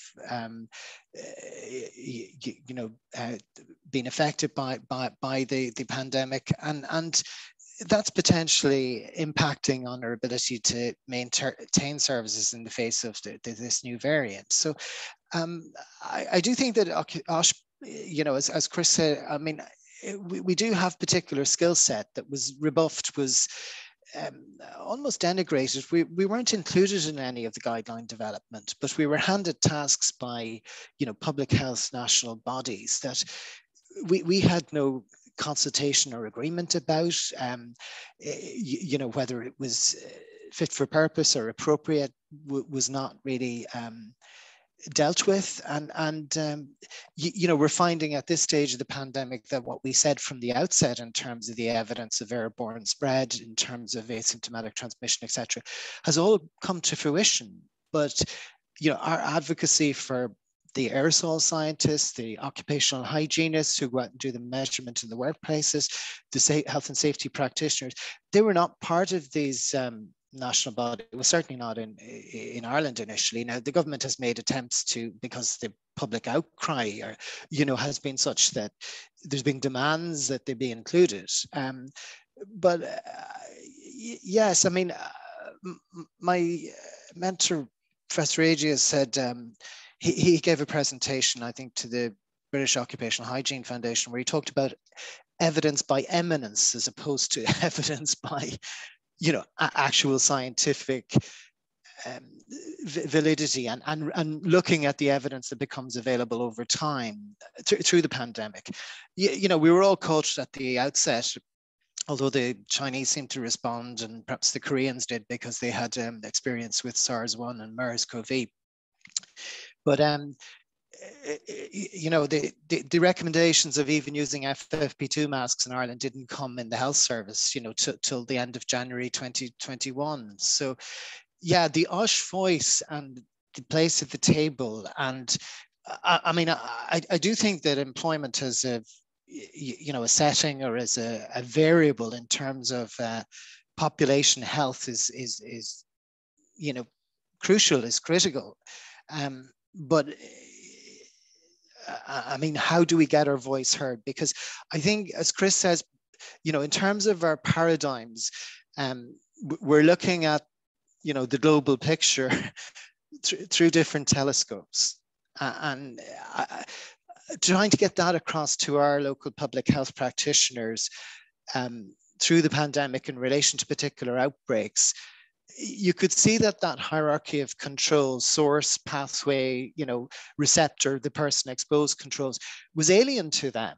And then we saw organizations like, the microbiologists and the infection control people taking that paradigm and mixing it up because they weren't clear on, the sequential nature of it and the integrative nature of it in terms of how it controls risks. So I think it's crucially important, but there's an issue of equity, and I think there's a coming to a common understanding of where we're both coming from. Yeah, thank you, Peter. That is really a clear diagnosis of the situation. I hear sidelines, I hear denigration, I hear how do we get our voice heard. Decisions are being made by public health experts that maybe take on board some hierarchy of prevention, but in a very awkward or not very adequate way. And it's something I recognize also from my work in here in Brussels and in Luxembourg in the political area. I mean, OSH elements have not been taken on board in the context of the Biological Agents Directive revision, for example. It's another example of just not taking into account the practices, the real work practices in the workplace, and then forgetting that the workplace has specific characteristics that foster contamination, and that we should act on those specific elements. Scott, I don't know if you have a reaction to this, but if you would have a reaction to this, I would be interested. It's the question is how to bridge this, how to bridge, and it's not only on the theoretical level, not only we can agree on it's so logic that we should get together, but how to make that practical? Is there something in governance that should be changed? Is there other forms of cooperation? I don't know if you can say anything about that because I don't know exactly your expertise field, but yeah, maybe a short reaction. So I'm a political scientist is my expertise. So I get happier the closer I get to really terrible people in nice suits. I think one point is that in terms of sidelining, this really should be a therapy session, because if you go through country by country, public health expertise also frequently got sidelined. The people who got the ear of government are microbiologists, virologists, epidemiologists, and modelers. And what they have in common is that they make the virus the protagonist, not the people. And that works great when you're trying to create a vaccine. And it's less effective when you're trying to figure out how airflow and social behavior in a restaurant affects the health of the cooks. So the big failure in many ways was self-imposed by governments, and it was a failure to use social science expertise. And in some cases, you can see a good political reason for that. But in other cases, things like stay 2 meters apart, that's great if you want to prevent tuberculosis, but we now know it's not super useful. And we know that because it only took us 1.5 years to discover there's a field called aerosol science. Very interesting, apparently. And of course, Peter said, this is an area of OSH that is well developed, and let's say it was news to a lot of people in public health. The broader takeaway, I would say, is there's two things. One is conceptual, which is that politicians who ought to be very aware of social factors wanted technological people who would tell them about scientific people, medical people who would tell them about the virus, not social behavior. And that led to a lot of mistakes, right? That's why we spent much of 2020 preventing a flu outbreak when we had a COVID problem. And the other is political, which is that when I spoke about coalitions, how do you reframe the problem? Because the problem is currently framed in most cases as I own a slaughterhouse and I do what I like with my employees based on my business logic and my regulatory environment. And how do you frame that into? The slaughterhouse is part of society, and infections come and go, and they can teach us different things about how to protect the society and how to protect the workplace. And who are the coalitions that matter? Because once we see the slaughterhouse as part of the community, then there's unions, there's parents' organizations, there's teachers who would like to have children be in a safe community. There's a lot of civil society and a lot of party politics coalitions that potentially open up for us. And I think that's the way to go, is that if you're not making enough headway within I'll put it this way and then I'll stop. The scope of conflict is the crucial determinant of political outcomes. Who is involved in the fight?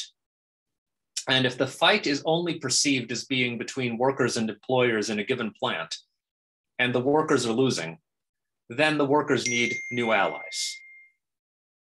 Right? You bring new people in when you're losing a fight.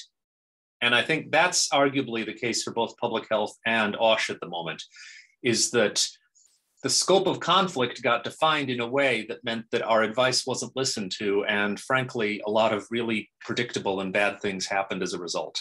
So we need to think about broader coalitions, and breaking this barrier between workplace and public health is possibly a way to do that. Thank you. Thank you. Very wise words. And really helpful and nice, interesting. You brought in also the topic to the failure of the use of social science expertise, a well-known fact in this pandemic, indeed, and broadening the coalitions. It's now I want to give the audience the opportunity to raise some questions. That is, I hope they have put some questions in the Q&A and that Paula can bring them to us. Paula, you have the floor. Thank you, Marian, and thank you to the speakers. It is very, very interesting, and there has been remarks throughout the discussion just highlighting about the interesting points. There are a couple of questions. There is Louis Lerouge is asking that, do you think that public health prevention and occupational health prevention are the same?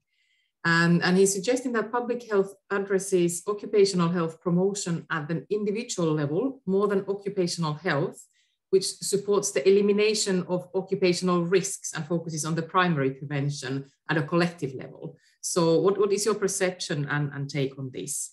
And then just the a second question, and that's coming from me. I can't hold my tongue anymore because it's very interesting. So Scott was saying about the kind of the common ground, the common interest is health. This is what's for OSH and public health. And listening to the discussions and the presentations, it sounds like the common enemy is the governance, the decision-making structures. And I think from this one, just to sort of what Marianne was pointing out, and Peter as well has given a lot of examples that the OSH experts were sidelined in the pandemic and their advice were not taken on board. But perhaps the question would be where the expertise should be taken on board. Is it between the public health experts and the OSH experts, or is it actually more at the decision-making level? And how does that then work? And maybe there is a synergy, following from Scott was saying, between the public health and OSH in terms of getting those messages and those technical aspects to the decision makers that really make a difference to workers' health. So those are the two to go by. Thanks. Thanks, Paula. Can I have a question? Yes, you have a privilege, Aude. You have a privilege. Aude will also add a question because she is the only one in real life that is present. So yeah. Definitely. Yeah, it's can you hear me well even with the mask? No, wait. Oh. Health and safety measures. We just, hi, thanks to all of you for your contribution. I have especially like a remark and question to Peter. So you talk about like risk tolerance and what is acceptable and unacceptable and all of this. And you even say like, well, basically, the question is how far is the employer responsible for the health of the workers? If I remember well, at least in the UK, I don't know if it's the same in Ireland, but the employer is responsible for the health and safety of people impacted by the way they conduct their businesses. And here my question is, in the context of global pandemic, can we consider that actually they had and they have a responsibility to prevent not only the workers and the impact on the family, but also the way they conduct their business will impact the entire society and the most vulnerable one. So will it be a moment here to actually interpret in a broader sense the responsibility of the employer in terms of health and safety, and making the link finally maybe between OSH and public health? Thank you. Okay, we are, this is 3 questions and they are all very interesting. We have 11 more minutes. So I give the floor to Peter first, and please pick 1 or 2 questions that you find the most, fit for you. Can I just deal with the last one? And I agree. I mean, I think the risk that arises out of a direct connection with the workplace, we've seen the studies, that show that particular occupational groups, were at risk and there were settings for transmission. So I think if employers, were able to discharge their duties under health and safety regulations to control that excess occupational, risk, I think that translates into benefits for the wider community, because we did see in the ONS data in the UK that the families of the healthcare workers that were particularly at risk in the first wave, they were 7 times more likely to be infected or to die than the general population.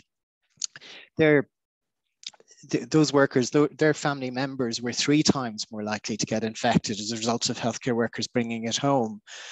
And certainly in our own experience, we see that affected operational capability. I mean, we see it. I put up the slides of asbestos and the approach to asbestos control. Like, it was the family members of the asbestos workers in Turner Newell and Leeds, in the 50s, 60s, that the worker brought home their overalls, and they laundered the overalls, and they inhaled the dust and they got the asbestosis, mesothelioma, the lung cancer associated with the fibrotic dust exposure.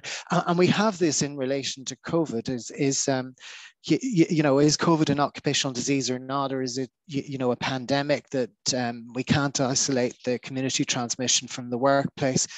Well, there are occupations that are at excess risk, so we can do something about their risk. There's a study by Ferris from Cambridge where they gave FFP2s and FFP3s on the red COVID treatment pathway wards for the staff, and it brought the level of infection down to community transmission level.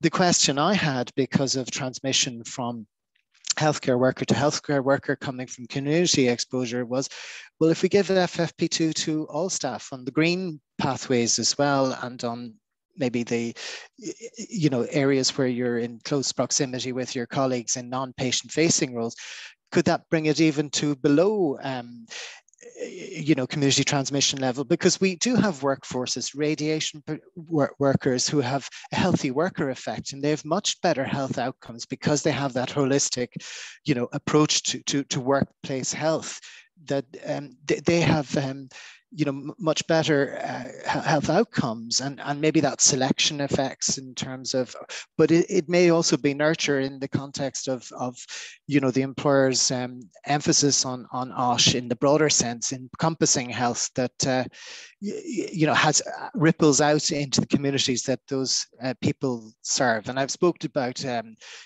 sustainable business and sustainability in an environmental sense, in a wider population health sense.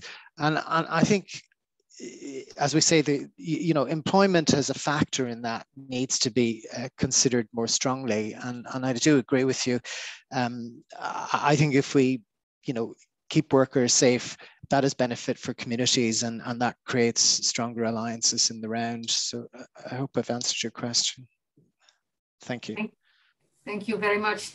And then Scott, I want to give you the floor. I hope the 2 other questions maybe, is product health prevention the same as OSH prevention? And where should the connection be made? That's, I think, well, in very simple words, the 2 questions. I hope I value them enough, but yeah, please. I'll give you a conceptual answer, but I don't want to take responsibility for the way any given bureaucracy implements it somewhere in the world, because I'll look silly.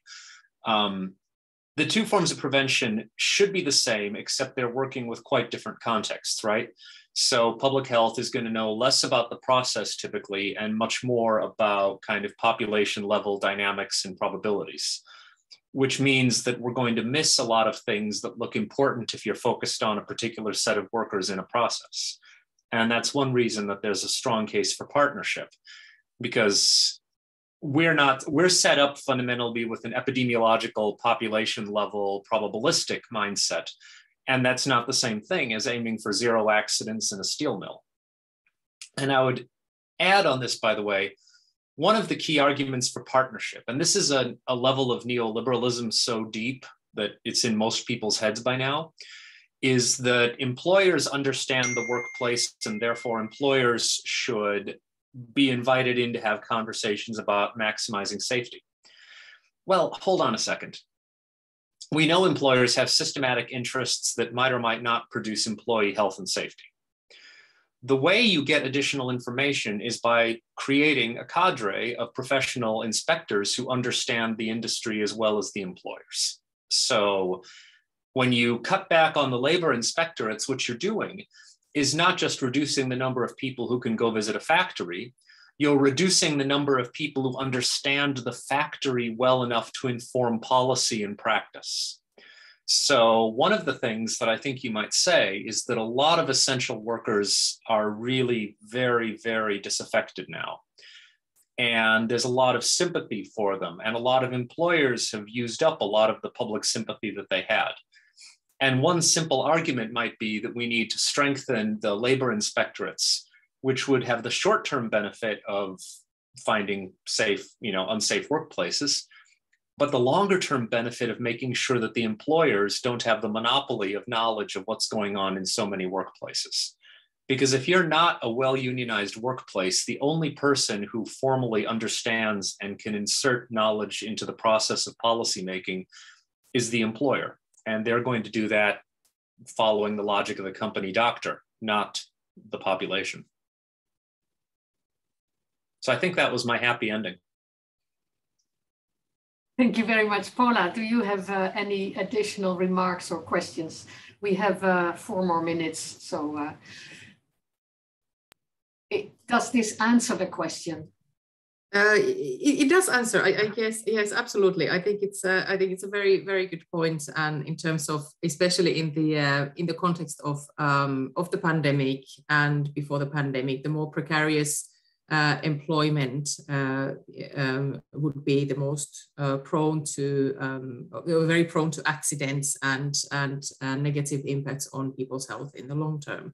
And that would be these would be the workplaces where there would be fewer inspections. There would be the workforce would not be organized, for example, in let's say the elderly care sector that is being heavily privatized. So these kind of issues. So it's all coming together to actually what Klaus Mikael started saying about the neoliberal politics, the focus on individual, on the responsibility of the individual, kind of eradicating the base for the labor inspectorates, austerity measures. So it's a bigger issue there, and I think that's kind of following what Scott has been saying, is that there are the synergies that can be found, and it's perhaps at the more of the decision-making level, and it's very much about the powers and in the decision-making level, rather than between the experts in OSH or experts in public health, and then being against each other's definition of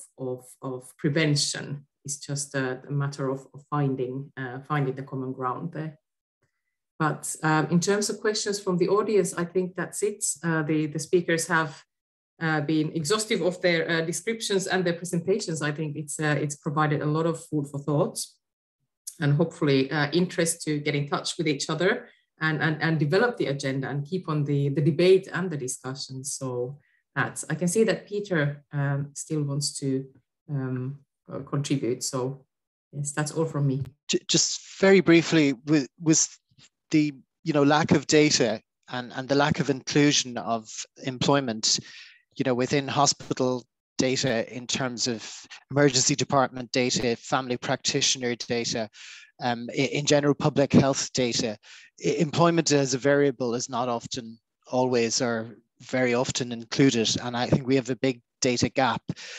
We can see that in the Lane lecture in the UK by Leslie Rushton, who just commented that the investment in occupational health studies are in terms of the inclusion of employment as a variable in health is a blind spot, and just to call for that. Thanks. I think that's a very politically determined blind spot. It's not that we're all stupid. It's that it would reveal things that powerful people don't want us to hear. Thank you for political science point of view, because it's not just technical and evidence-based, but there is power game ongoing also. Yeah, true. I think, we are really perfectly on time. It's 1 minute to 3. So the only thing that remains to be done for me is to thank you very, very much for your contribution. I think we had extremely interesting presentations and a very lively discussion. I am not sure, I'm not even going to try to summarize it at this moment, but I'm sure Paula and I will come back to one another and try to structure things a bit, and we will elaborate on this topic further from ETUI side, because simply it's on the political agenda. It's out there in policy documents everywhere, and we thought it wise to start this discussion from our side and not wait until some other instances start making the picture, completing the picture. So that has been our strategy, and you have been of great help to start this off. So thank you very much. And Paula, you will announce the break and tell us. Yes, thank you, Marianne. Exactly. So now we have a half an hour break, and we'll continue with the second session of the day, which is about psychosocial risks in telework at 15:30. So see you all then. Thank you very much. Bye-bye. Bye.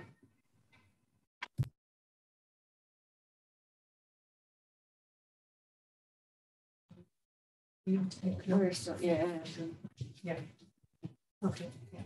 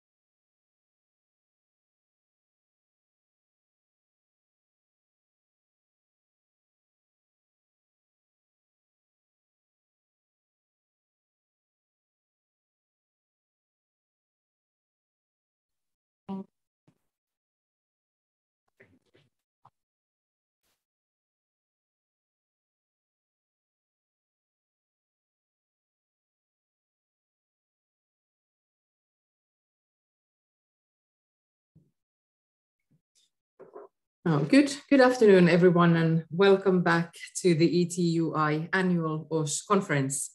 Now we will have a session that focuses on psychosocial risks in telework. The backdrop to this session is that there is a growing consensus that telework is expected to become established and very, very common beyond the pandemic.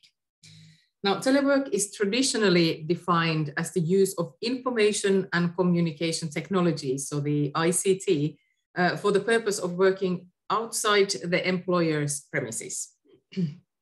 However, this very narrow definition should be revised, as telework is actually a totally different way of organizing and performing work. And therefore, switching to telework requires a reorganization of work. In this context, it is essential to understand the challenges associated with this way of organizing work, and also to develop collective measures that address these challenges. Now, one of the major areas of concern in telework is psychosocial risks. And this afternoon, we will hear presentations from 3 speakers who will provide different perspectives into this topic. First, we have with us Blandine Mollard, who is a researcher at the European Institute for Gender Equality, which is one of the European Commission's research agencies. She will provide us an insight into gender aspects of telework based on the findings from EIGE's research. Her presentation frames the discussion on telework beyond the pandemic times, as she will talk us through some very interesting and very recent data on digital workforce, platform work, and artificial intelligence in relation to telework.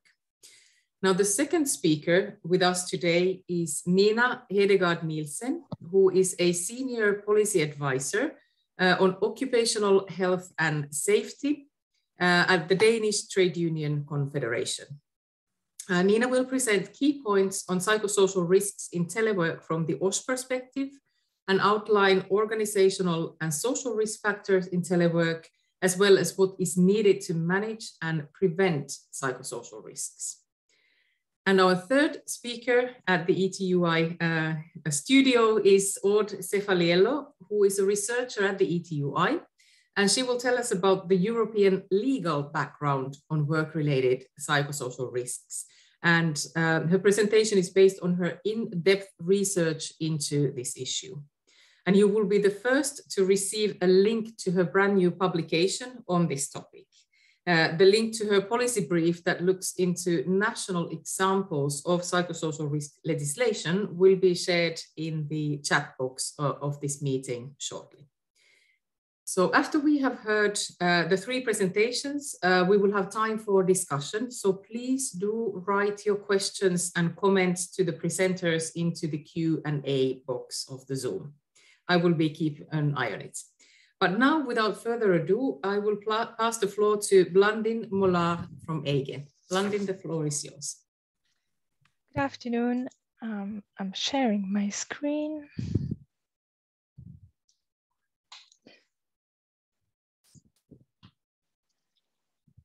Do you see it? Do you see the full slide? Yes. Okay. Great. So thank you very much for the introduction, Paola. And thank you for inviting EIGE to share its research findings on some of the main gender issues that we see at play when we talk about telework, and especially in terms of psychosocial risks. So for this presentation, as you mentioned, I will be referring to our recent work on the Gender Equality Index 2020-2021, the research note that we produced on the socioeconomic impact of COVID-19, and some recent work on artificial intelligence and platform work that we produced for the Slovenian presidency of the European Union. So in this presentation, I would like to start by discussing very briefly who is teleworking in the EU and looking into how the propensity to telework is influenced by broader patterns of gender segregation on the labor market. I would also like to touch upon a category of workers who, while being much talked about and much discussed, Sorry, this is Paula. We can see your slide, the next slide and the notes as well. Okay, so if you I will share the, so let me just check and stop sharing. I will go back to that then. Mm-hmm. So then. Let's try. Maybe so now you see the big one. Now we don't see the slide at all. Oh yeah. Are you working with two screens? I find it always challenging. It's, now we can see a wonderful picture of Vilnius. Vilnius, yeah. Yes.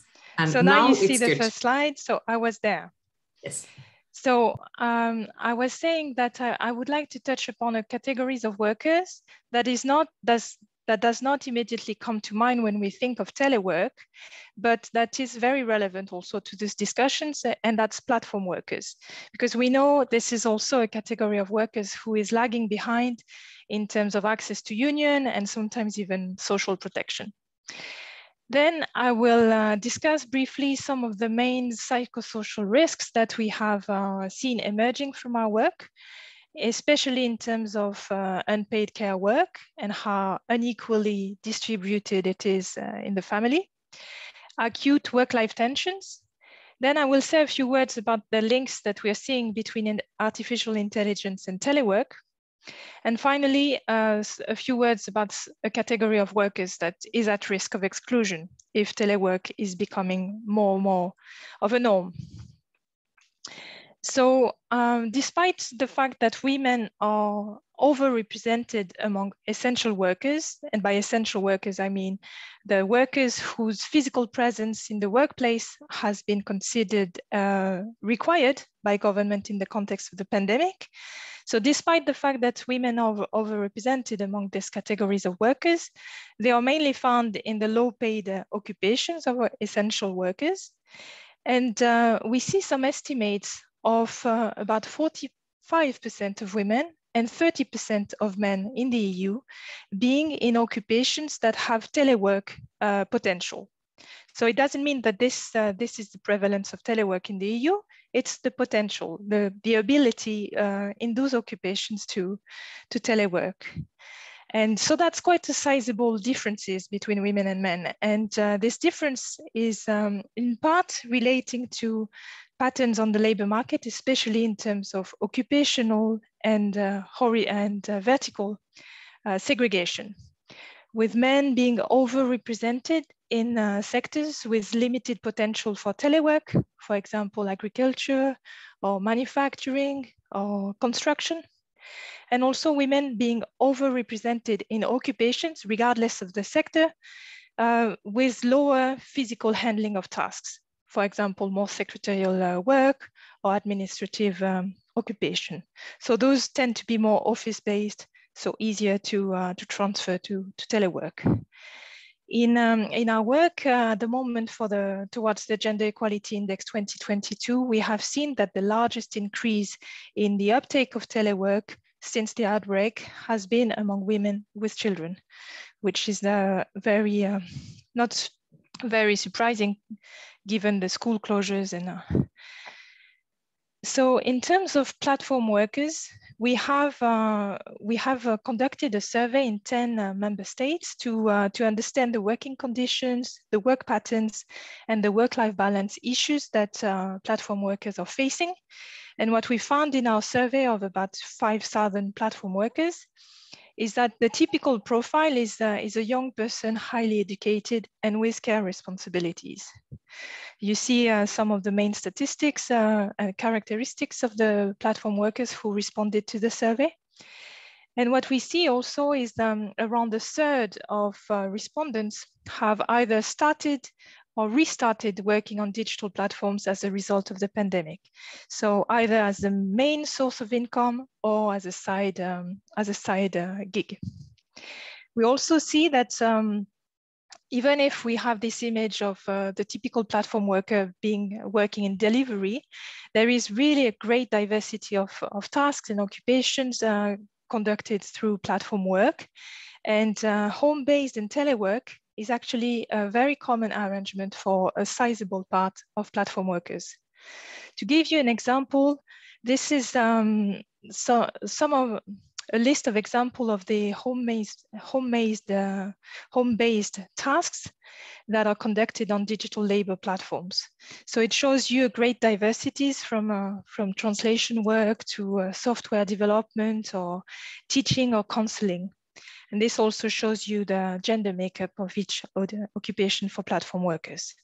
So platform workers are a sizable, a big category of teleworkers as well.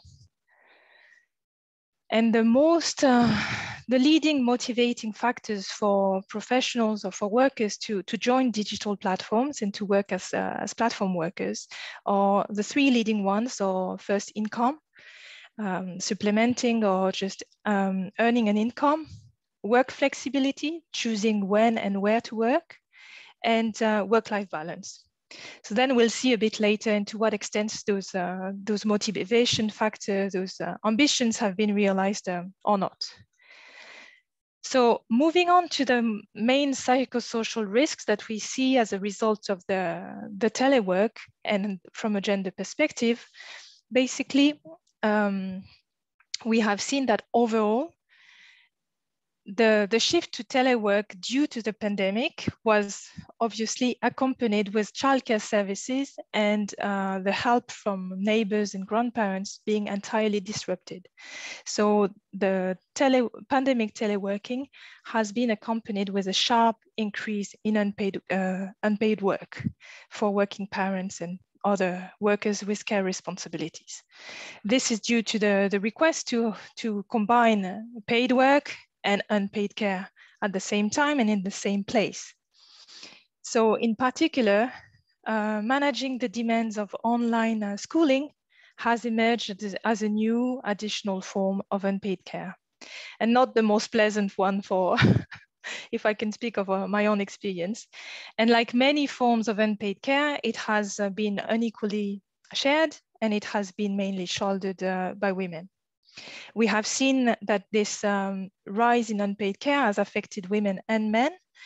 And we've seen also an increase in fathers' participation in unpaid care, for example, in childcare or housework.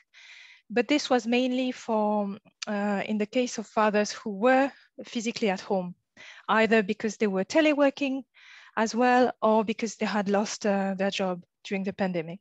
So those phenomena need to be confirmed over time. There is some emerging evidence. So we will need to see if this is something that is sustained in time or just temporary.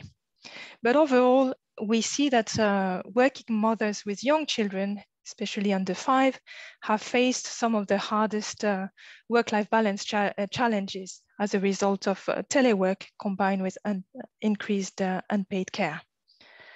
We're also noticing some other effects of telework on, especially on workers' ability to focus and to combine their work with their family responsibilities. We see some very significant gender differences in teleworking patterns. There are some different research showing that during lockdown, especially this one, this example here on the slide from the UK, showing that during lockdown, mothers are being interrupted in their work 50% more often than fathers, showing that the entrenched gender roles, showing that children are much more likely to go interrupt their mothers than their father when they need something. So this has had, of course, an impact on productivity and potentially down the line some promotional consequences. We also see some differences in terms of access to equipment and home facilities, in terms of who is having a dedicated space to telework, who is using the dinner table instead, who is using the family computer or a specific laptop. Of course, now more and more employers are either subsidizing, providing subsidies or providing equipment, but at least at the very beginning of the pandemic, workers were expected to use their own equipment. So we've seen a lot of unequal access to equipment in that sense, with in general men's career or work commitments taking a priority, and women's one taking a bit of a sideline. As a consequence, there is also increasing evidence from countries showing that labor market exits have been much higher among women. So there is quite a risk of detachment from the labor market. Of course, that cannot be only from women who were teleworking, but this is an additional sign of some of the risk accumulating into resignation or just removing oneself from the labor market. So overall, we see an accumulation of physical and mental pressures among working parents, especially women. So coming back to platform workers, and if you remember some of the biggest motivation factor for workers to join online platforms, one of them was flexibility and the ability to choose where they work and when they work. So our research shows that actually there is very easy entry, but the flexibility is not a lived reality, at least for the workers. It's probably very much present for the platforms themselves, but the platform workers are not experiencing this control over their working hours that they were maybe expecting. So what we see is that 36% of the women and 40% of the men who responded to the survey often or always work nights and weekends with unpredictable hours. So many of them are unable to choose when to work, and their hours tend to be scattered throughout the day without a proper work day, which make combining with care responsibilities particularly difficult. There is also evidence of some algorithmic penalties for interrupted work, which are obviously detrimental to combining work with care responsibilities. So in other words, the platforms are rewarding the workers who are available all the time and penalizing those who are disconnecting to focus on other things. So the report from which this evidence is coming is under publication at the moment, but I've put the link here to the policy brief that we have published on the main findings of this research on artificial intelligence and platform work. Another aspect that I wanted to mention today is the fact that we see some growing links between artificial intelligence technologies and telework. In particular, for artificial intelligence to succeed, it requires a lot of labor, and especially low-skilled labor to label a large amount of data for AI to recognize the patterns in data. So this has led to the emergence of new jobs who are mostly done from home, especially data labelers. And those jobs tend to be lower skilled and undervalued. And we see that most of the majority of workers in these roles are women or people of underprivileged background. So this is another category of workers that while teleworking might not fit the general idea of the white collar professional who is quite privileged on the labor market. Another link that we're seeing between the two phenomena is the fact that there is increasing monitoring and surveillance of employees on telework. So this is also another phenomenon that can penalize teleworkers who are, for example, who step out from their desk to attend their children or who are being interrupted. So this is another way that artificial intelligence is creating risks for teleworkers. And finally, we also see some evidence of algorithmic performance review being used increasingly in many sectors, including for those working on platform work, but also call centers and other sectors. And the issue potentially with this tendency, this trend, is that it reflects the customer biases.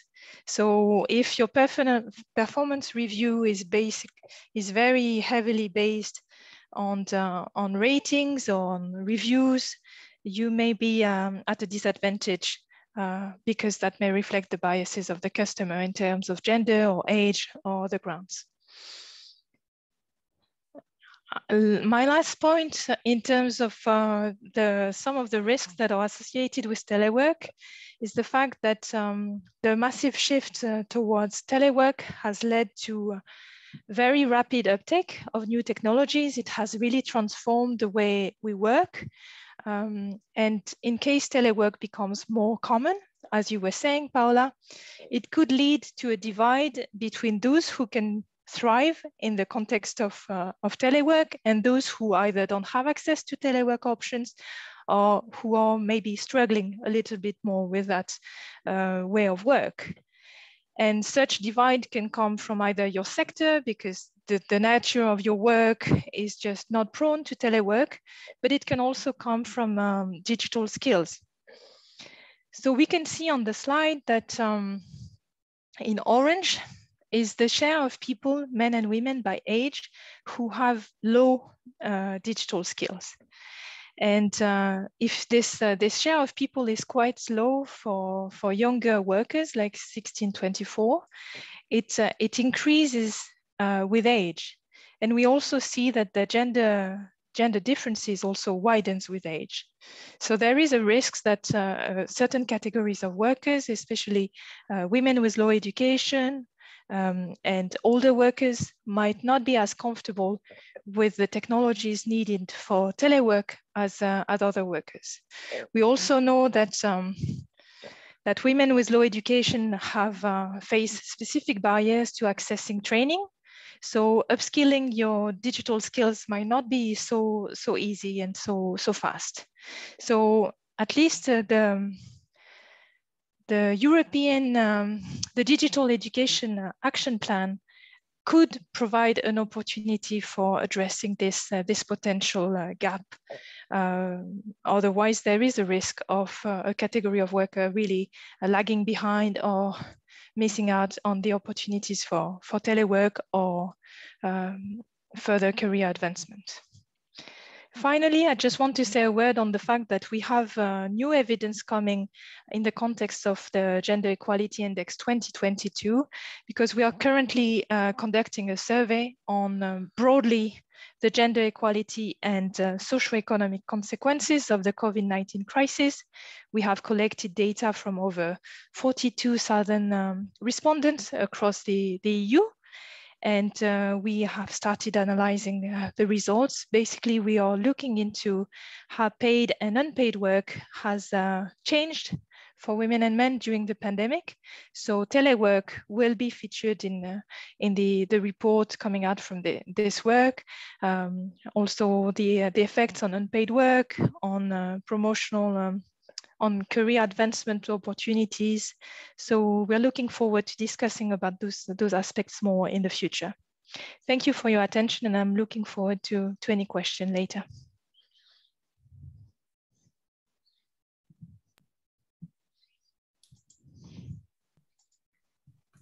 Thank you. Thank you very much, Blandine. It was a very good framing for the discussion in terms of the challenges related to the broader transformation or the digital transformation of the world of work, and how the risks relate to the psychosocial risks could appear and be further prompted by the transformation. And in terms of the data that you presented, it's very interesting and gives us some pointers in terms of what you mentioned. Platform workers are actually a big category of teleworkers, and this is not necessarily only the white collar workers. So these kind of issues definitely play a role there. Or 1/3 of the survey respondents started or restarted working on a digital platform during the pandemic. So again, something that we can see a big transformation and links to telework, home-based telework, remote work. So just starting from the fundamentals of understanding what we are discussing here and how many workers are actually impacted by these issues. So thank you very much, Blandine.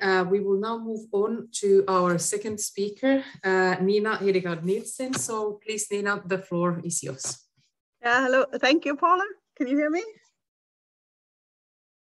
No? Yes, yes, very well. Good. Well, I will also start by sharing my screen. Here, just need to get large. And thanks a lot for the invitation and for an interesting conference. I think one thing that's not in my slide, but that I feel happen more and more is that now we are attending mutual meetings at the same time. I was actually just in the break attending another meeting, an ILO meeting on like the same as Christy Mister on new guidelines on occupational health and safety, and kind of think that maybe later on we'll get some research also on what that does for our psychosocial risks, that we now can jump in and out and meetings at the same time. So, but that's not the part of this presentation today. So for those of you that don't know me, my name is Nina Nielsen, and I'm a senior policy advisor on occupational health and safety at the Danish Trade Union Confederation. And I'm also trained as an occupational psychologist. So I've always worked with the psychosocial risks, also with other occupational health and safety, but psychosocial risk is like the first thing I ever dealt with, and I always that's kind of closest to my heart. So I'm always happy when I get to say something about that. So of course I'll go through the presentation and then hopefully questions and comments afterwards. So first of all, I think it's always important to stop and say, what is it actually that we mean by psychosocial risks? And this definition is one I found in the EU OSHA, the agencies, OSWiki. And I think it's quite good, a good definition, and also a definition that is kind of validated by experts. So basically what's important here is that psychosocial risks refers to the likelihood that work-related psychosocial hazards will have a negative impact on employees' health and safety through their perception and experience. So I think, so here we say that the risks relate to the likelihood that the hazards will have a negative impact. So also what is also important here are the hazards in the working environment. So that's one important thing. And then it goes on about saying that psychosocial hazards concerns the design of management of work and its social and organizational context that have the potential for causing psychological or physical harm. So again, we are in the context of work, we're in the management of work, and we're in the social part of work. And also what is also important to highlight here is you can also have physical harm, not just psychological harm.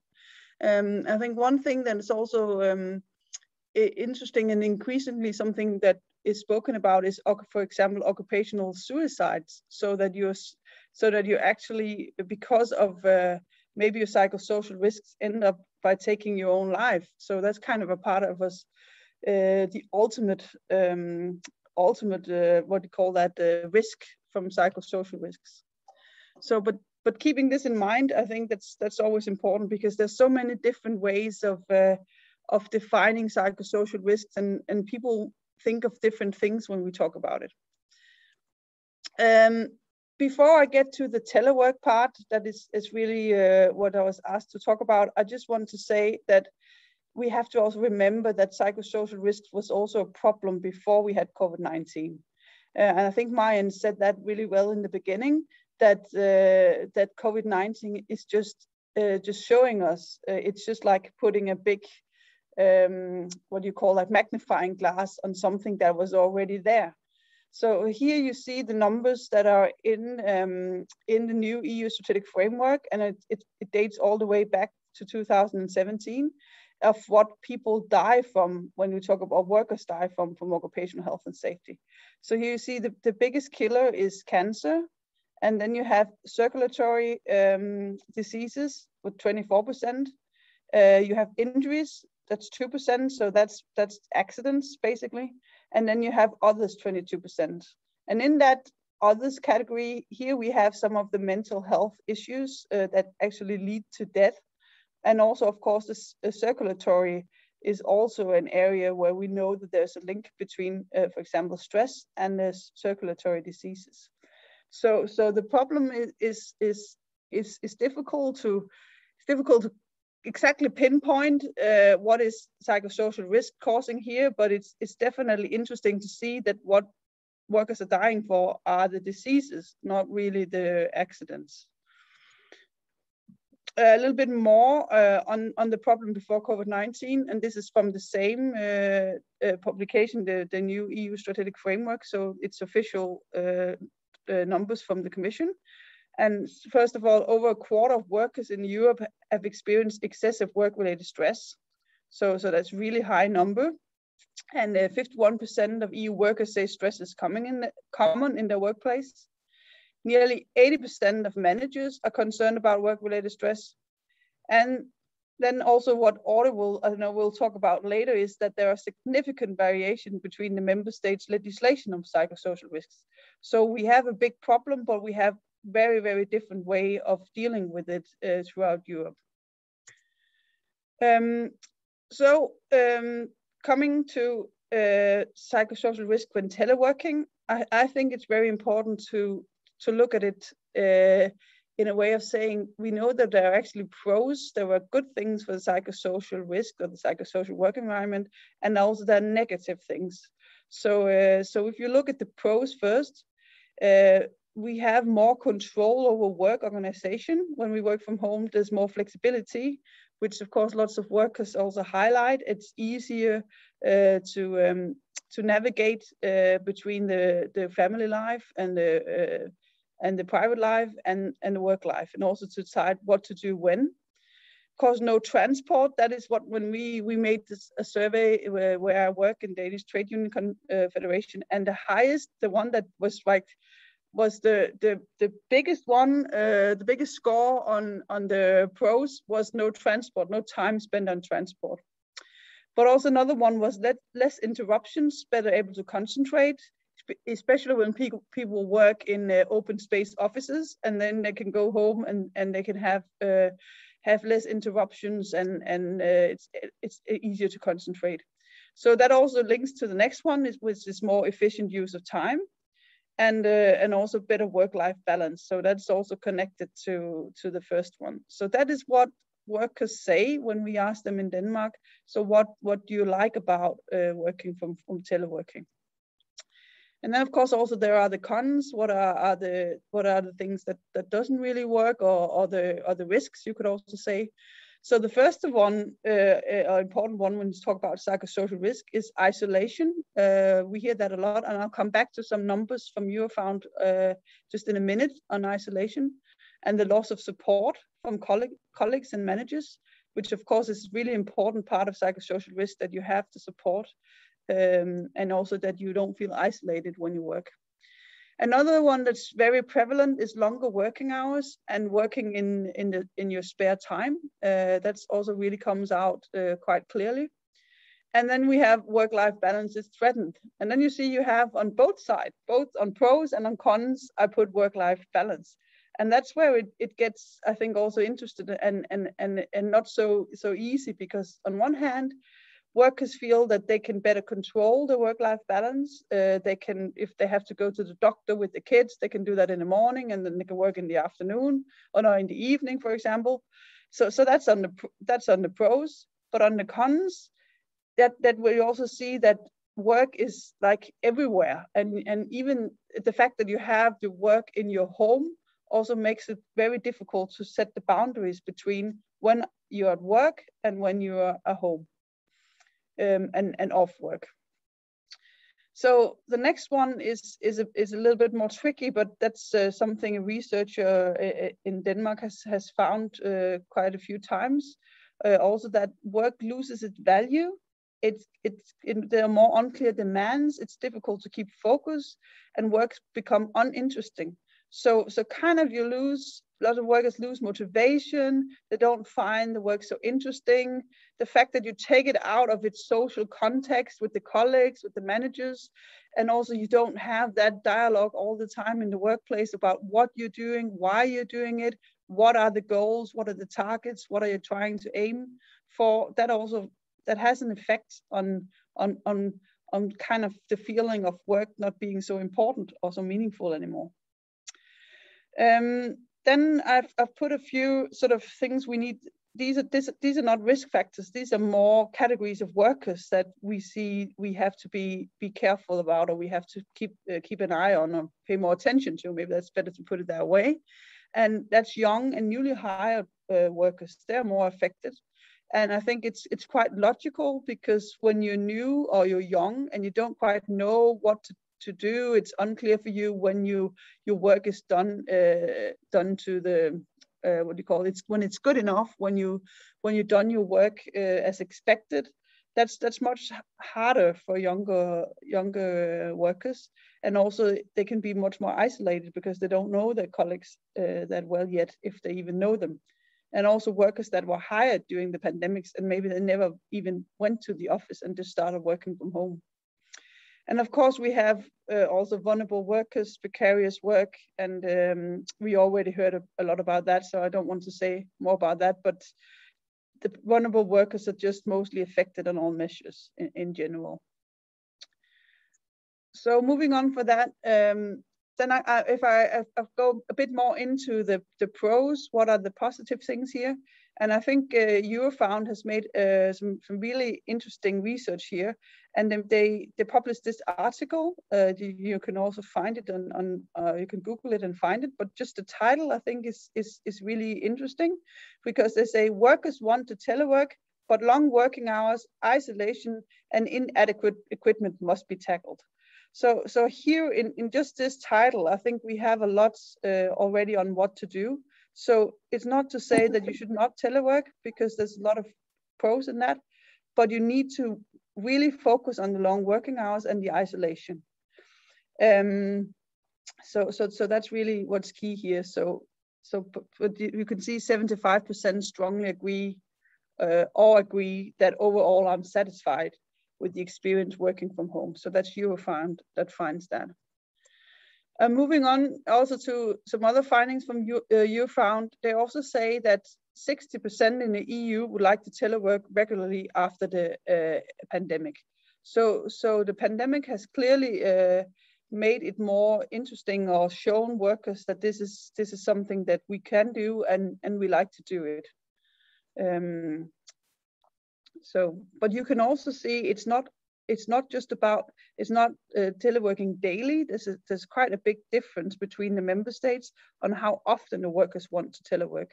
And if you look at the average, it's 18% who says they want to do it daily, but it's 43% that says several times a week, and 31% that says less often.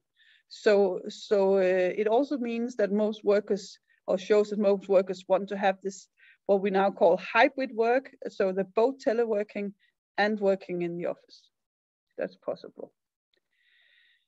So here, now I'm moving on to some of the cons, some of the negative findings or the hazards in psychosocial risks when teleworking. And here you can see the share of employees working more than 40 hours a week.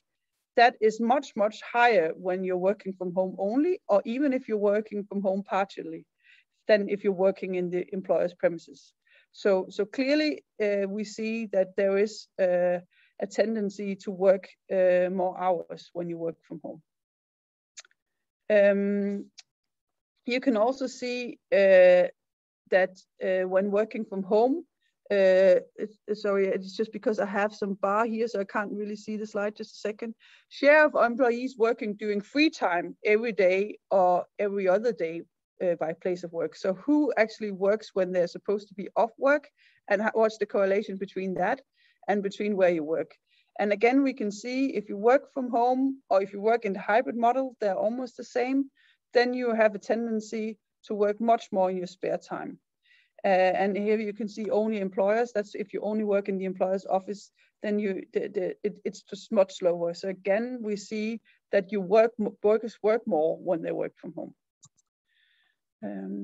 Yes, so moving on to the next slide. So, and this slide shows a bit the same, but with some other words. So maybe it's a bit easier also to grasp. So people who regularly work from home are more than twice as likely to work more than 48 hours per week. So that's quite a lot, 48 hours per week. And they're also at risk of resting for less than 11 hours. So the regulation we have in the EU about that is much more at stake here when you work from home. And also almost 30% of teleworkers report working in their free time every day or several times a week. So basically shows the same again. And here this slide shows the percentage of full-time employees feeling isolated at work. Wait a minute, by hours worked from home. So here you can see the more you work from home, the more isolated you feel. So again, this is just showing what is it exactly that Eurofound has found here. So there's a clear correlation between the amount of hours you work from home and whether you feel isolated. So again, if you work from home, I think it's quite important that you don't work from home constantly that you also go to the office to mitigate the feeling of isolation.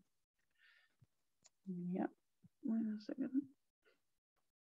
Again, also isolation here and feeling drained by weekly hours worked from home. So here we see both the isolation. So that's the same as we saw before on the green bar, but on the red bar now you can see that workers are also emotionally drained by work the more they work from home, and it seems like it comes when you work more than 48 hours per week. So basically, when you do that over time, because you should say 40 hours per week, that should sort of be the normal working time. You shouldn't work more than 40 hours per week in general. So when you get above that, you will also feel emotionally drained, but you won't. Just if you're below that, you'll be fine. And so it's not exactly the same as isolated, which is increasing by the hours you work from home. So I always like to end with saying something about solutions, so that we don't think, okay, here we have a lot of problems. Yeah, we have some pros, we have some cons. I think most important is, what do we do about them? And this here is nothing new. I think you all heard it before, but I think we need to keep repeating this to ourselves, that what is it that we want to do to deal with this? And first of all, yeah, we would like to have a directive on psychosocial risks at work. And the little picture I found here was when we met in Finland back in April 2018. And that was the first time I think we discussed in the ETUC or ETUI, in the ETUI conference, what could we make a directive on psychosocial risks at work. And after that, that is what we have also regularly, we keep discussing, how could this be part of the solution? And again, I think that the COVID-19 and the teleworking shows us there is a need to do this. And also, what is, I think you're all aware of, is also discussion on the right to disconnect, that you have the right to not be online on different devices when you're off work. So this is a way of working with the problem of working in your spare time, the problem of working long hours. But in my perspective, the right to disconnect, the right to not be online, is just part of this, because why are people working, or workers working, so much more when they work from home? I think it's also because of the workload. So it also we also have to deal with time pressure and workload, and that is, I think we deal with that in a directive on psychosocial risks, and then we could have the right to disconnect as a part of a directive, or it could be its own directive, but they're definitely connected, and we need to keep saying that. And finally, of course, we also have the collective agreements on telework, as you know, the new agreement on digitalization.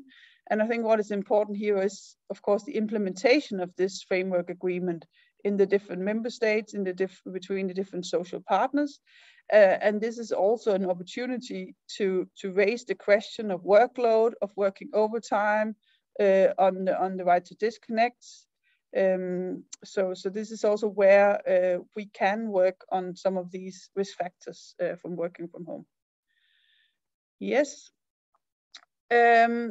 Also, just wanted to share with you, I have 2 slides left. I don't know how much more time I have, but I think maybe I'm running out of time, but these are just the 2 last slides. So first of all, this is just some good news.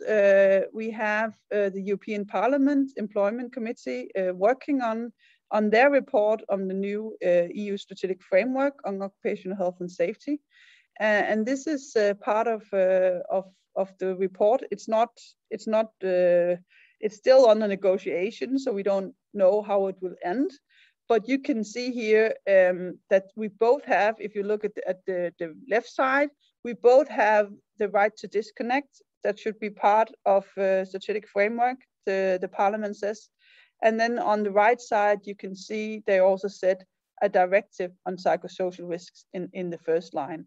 So here we have the Parliament going forward with some of our claims that we need to have a directive, and we have a lot of guidelines, but we need to move on to some legislation. So here is something about what could be the content of a directive.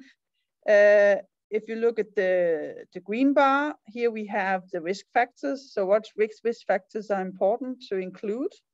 I'm not going to read them all. I think you can do that when you get this presentation. But the green ones are the risk factors in the organization, the way you organize work. So here, of course, we have workload and time pressure, and also work-life balance. And then the risk factors in the red bar are the social or the relational risk factors.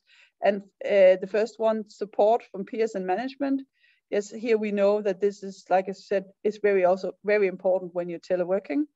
And finally, we have how to work with psychosocial risks. So that's also a really important part of a directive, that we, of course, need to see risk management following the prevention principles. We need workers' participation. Management training would be great if we could have something about that, and also the use of professional counseling or the professional advice for the enterprises. So this could be something we could use for the content of the directive. So finally, what can we all do to work on this? First of all, we can keep repeating the need for a directive on PSR whenever and wherever it makes sense. It does help to keep repeating it. And I think everybody knows now, the Commission, the employers, the governments, that we think we need this. So, but let's help each other keep repeating it. Then we can use teleworking and COVID-19 as part of the arguments for a directive. Because like I said before, it really shows us that there is something that needs to be regulated even more now. And I've only spoken about teleworking now, but of course you could also say the frontline workers that have such a high workload and the stress among, for example, nurses and doctors.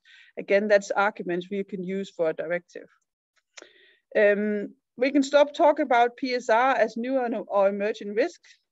I think Marianne also touched upon that this morning. It is an old and well-known risk, and it has become more prevalent and easier to spot. So let's stop this new and emerging risk with psychosocial risks. And insist on talking about the risk factors in work organization and social interaction. Take the focus away from the individual and of course the whole mental health way of speaking can be a bit dangerous, but on the other hand, I don't think we should not speak about mental health, but we should put mental health in a context of psychosocial risks. And of course, argue that a directive on psychosocial risk is possible. Legislation is already a reality in some member states, so it can be done. So the fact that we often met with statements like this is not possible to regulate, this is too much about relations, this is too much about context, it can still be regulated. And I think that's it's good to give the floor, I think, then now to Orte, who will tell us how it's actually regulated, and I'm really looking forward to hearing that. So thank you from me, and please do ask questions. Thank you very much, Nina. Really bringing home the message or reminding us that psychosocial risks have existed prior to the pandemic. This is not new, but also that the risks have impacts across sectors and different types of workplaces and occupations. Today we talk about telework specifically, but they are a broader issue. Also very good to hear your reflection about the pros and the cons, so that there are positives and negatives to telework, for example, in terms of work-life balance, that it could, telework can give you better control of your hours or your time use, but at the same time, work is everywhere. But it also indicates that telework as such is not the problem. It's just how it boils down to how work is organized and regulated. And for that, you then gave us the solutions. What is the way forward for the workers who can and wish to telework, to do that in the most healthy way and manner. As you said, now next we have Orte, who will give us an overview of the legal situation of the psychosocial risks in the European countries. So Orte, please, the floor is yours. Hi, everyone. Can you hear me well if I speak like that? Great. So first of all, I have to say that I'm very happy about being part of this panel, of course, but also because I think it has been very well built. So we had first Blondine really putting the context, showing all the effects and all of this, and then Nina emphasizing how it can be done, what is the role at the workplace, all the factors, and now I will finish to put, the final hammer on the nail with the legal aspect of all of that. So I'm going to touch upon all of this, but with a different length. So my role for the next 20 minutes will be to really focus on psychosocial risk, and first within the context of telework and how we can learn from it from COVID, and then placing it into the broader European legal framework. So as other speakers said before, and as we have heard already, the pandemic situation has placed a lot of workplaces in the situation to implement, sometimes quite a bit in a rush, in an abrupt manner, telework agreements. And due to the specific societal circumstances that we have heard, especially from Blondine, with, for example, the schools being closed and all of this, that has exacerbated risks that have been already associated with telework before. And that includes psychosocial risks. So the question is, and it has been the question that we have for the entire conference, is how do we move from that? How do we learn, and how do we effectively legally prevent the psychosocial risk at work in the future agreement, where telework would be, we hope, more beneficial to the workers, or in majority, and only in minority, the risk we're going to underline.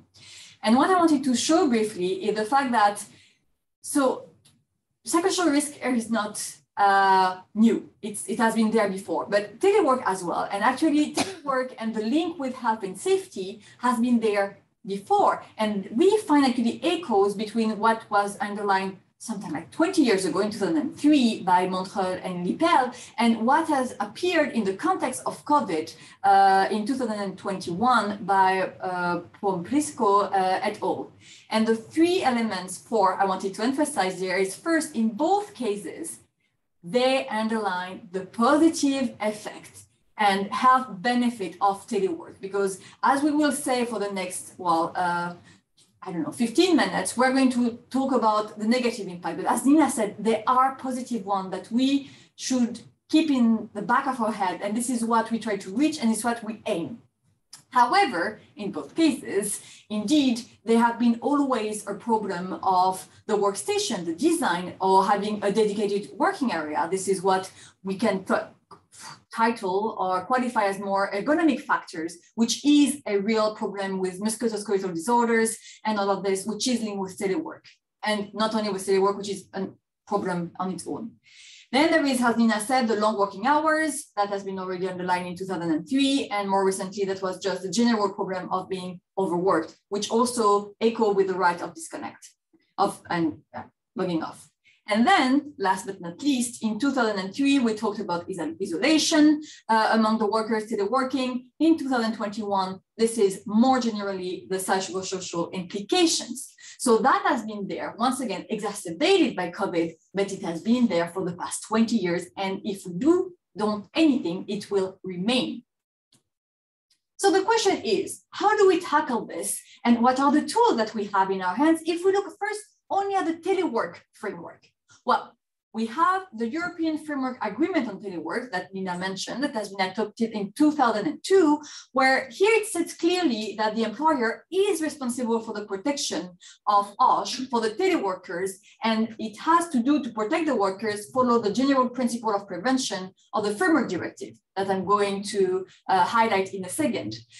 What I think there is no mention of psychosocial risk as such in the telework agreement. What it says, though, is that the teleworkers and non-teleworkers should be treated equally, and their health should be protected in an equivalent manner. So it's unacceptable to agree or to go with the idea or even the practice that teleworkers, because they are far from the work premises, are more exposed to certain risks that we can identify and we can prevent. And then we have the Framework Directive, where there is a general obligation for the employer to prevent the risk in all aspects of work that should technically or is applicable to the psychological dimension, but without any additional provision.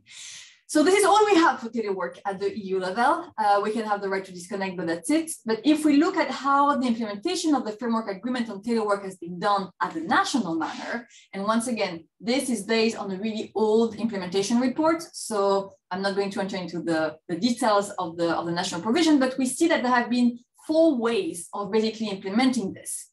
First, and I think this is unacceptable, limiting the application of OSH principle for teleworkers on the basis that the employer do not have access to the workstation or to the place where the worker is performing the work. And that has been the case in some, it has been understood like that in some countries. This is the first case, really not like limited one, but still existed at the time of the implementation report. Then this is a bit of a neutral one where there is guidelines saying like, OSH principle apply to telework, no further mention. Then we go for a bit greener with mention within the law at the national level, saying that yes, when there are telework, there is an obligation for the employer to prevent every risk in all aspects of work. And then in few countries, little bit, we have extra OSH obligation, for example, the assessment of how the work is designed, of the workstation, and this kind of things. As of now, nothing, or at least in this implementation report, about PSR. However, with COVID, what we have seen, which is interesting for the move further, is that some member states has reformed and has implemented new law, especially when it comes to telework. Problem is, it's not really a problem, but most of them focused on the allocation of a monetary compensation and providing adequate equipment, which, don't get me wrong, is really necessary for the ergonomic impact and all the musculoskeletal disorders, but little attention has been given so far to the psychosocial dimension of telework. There is one exception, which is in Spain, where there have been a law adopted, I think, in 2020, where they say explicitly that the risk assessment should be carried out for the remote employees' workplace, and that includes psychosocial, ergonomic, and organizational factors. So that's it so far. So maybe if you have any knowledge about another national law, please let me know. We'll be very happy to know that. So how do we move forward from this? Because clearly about PSR, telework is not the solution. What we can get from this, however, is that the general principle of prevention applies to teleworker and non-teleworkers. So maybe there is a need to address and to prevent effectively psychosocial risk at work for everyone. And here, once again, I move to the European legal framework on psychosocial risk factor. What do we have to address PSR? Well, we have this general obligation of Article 5 about every aspect related to work. Then we have two framework agreements, one on work-related stress, 2004, and one on violence and workplace bullying, 2007. But that was framework agreement. They are not directive, and they have been implemented in really different manner at the national level. And I will show you that in a second. Sadly, maybe I'm more pessimistic than Nina here. When we look at the EU strategic framework on health and safety, 2021-2037, there is no sign of a willingness to take a legislative answer at the EU level when it comes to psychosocial risks, which is, we can say, a problem, and I will show you why it might be. But at the moment, it's clear there is no dedicated legislation to address PSR at the EU level. And the thing is, this is the moment where I show you the problem. That has been the way PSR are approached currently at the national level is very different and lead to an unequal protection of workers in Europe. So a bit of an explanation, yes, of these maps. So we have been conducted in the effort of trying to understand the situation, a mapping of the national laws, collective agreements, and jurisprudence in the European Union. This is a work in progress. We are currently writing the report. We have received the 26th national report from national experts who tells us exactly the legal provision, the collective agreement, and the jurisprudence on PSR. So these maps are basically based on preliminary findings, and you can find them in the recent publication on benchmarking and the OSH chapter. So if you want to find these elements. And by the way, if you're interested about the details of in each country, we have a webinar end of January about this.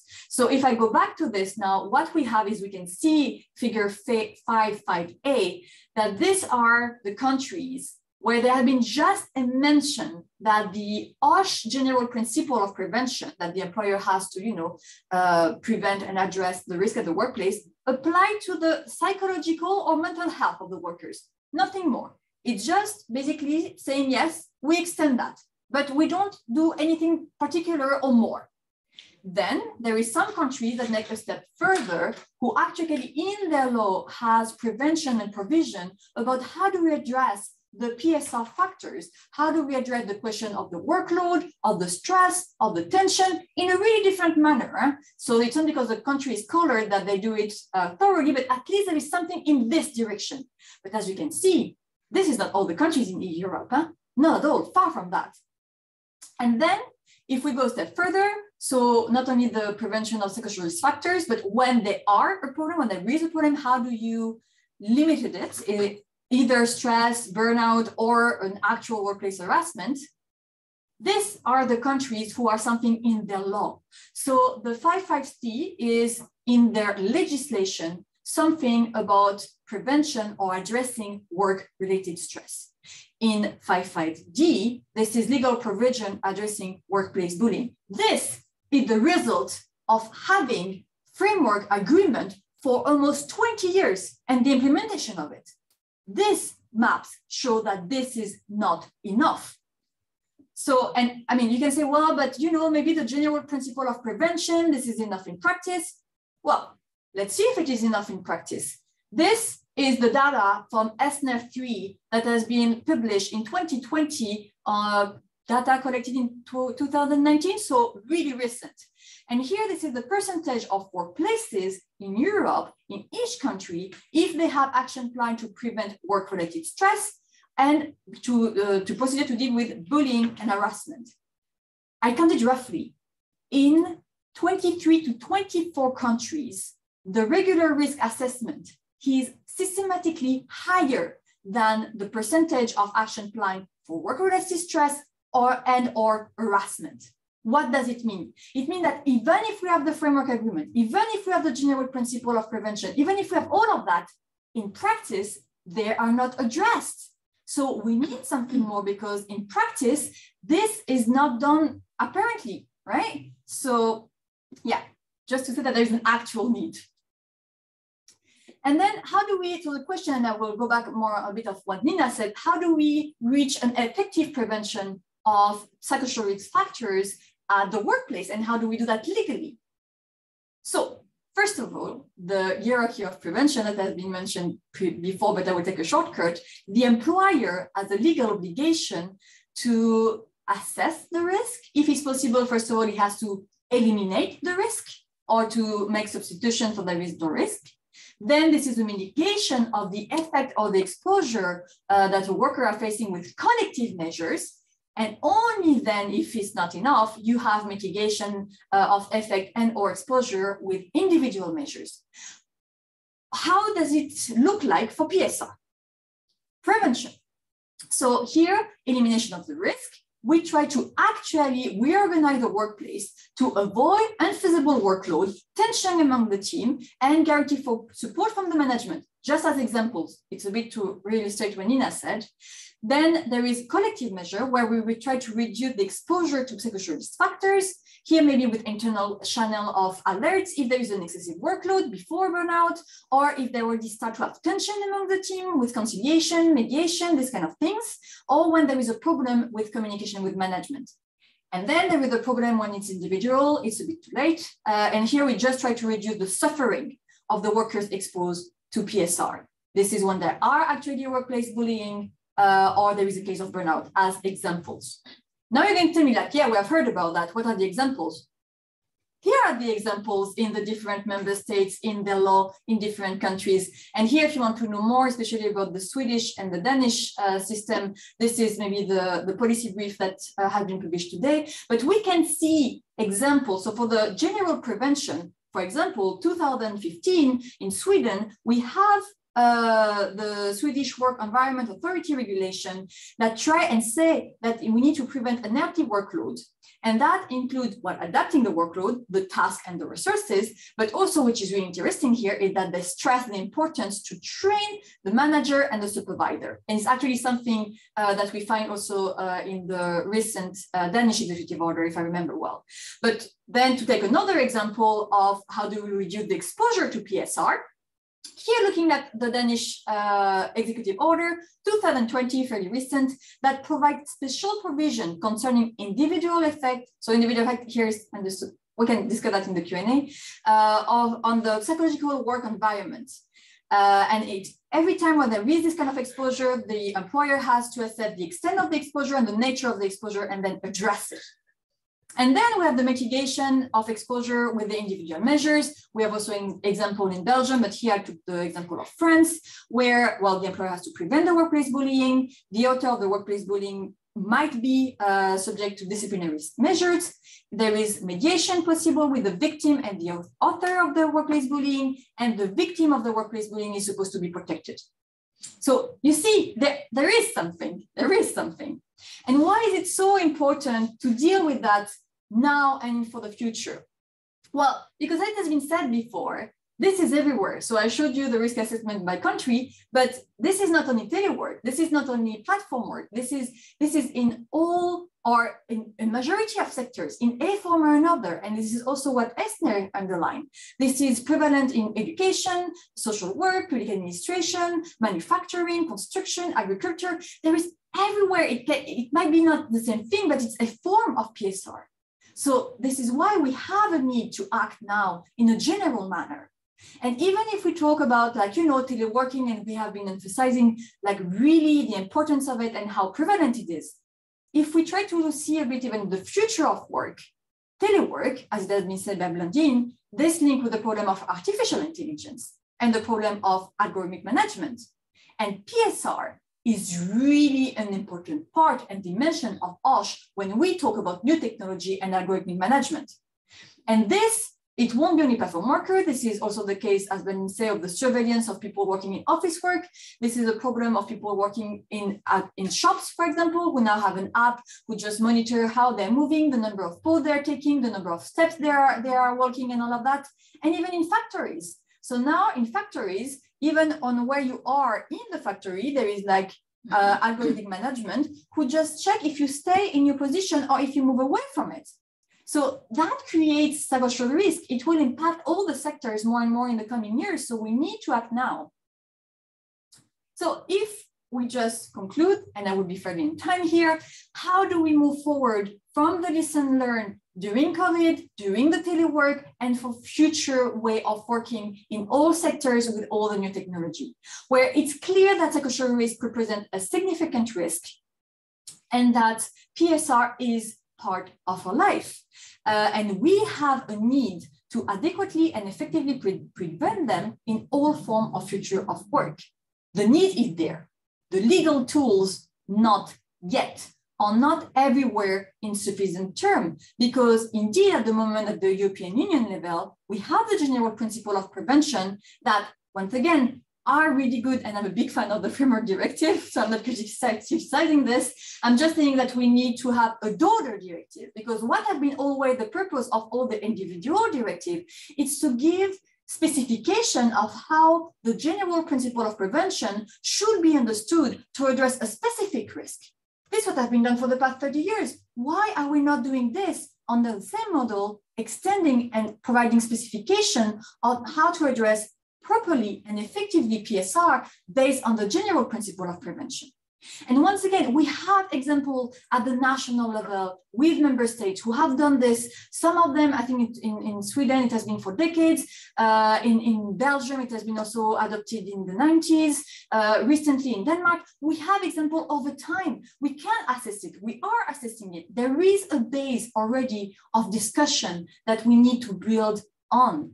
So yeah, it's my call for now, and repeating what the other speakers have said, this is an important risk and we need to take action. So this is all the reference and also complementary reading that I think are going to be interesting if you're interested in the topic. And yeah, if you want to talk about it, please feel free. And these are the two publications that has been mentioned as well. Thank you very much.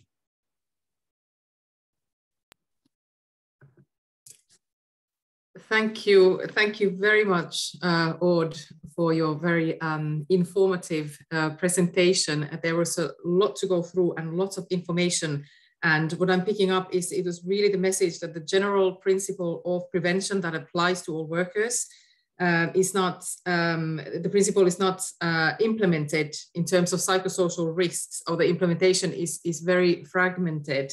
And therefore, workers are not protected to the same level across countries. So there are clear inequalities, and it goes against the principle.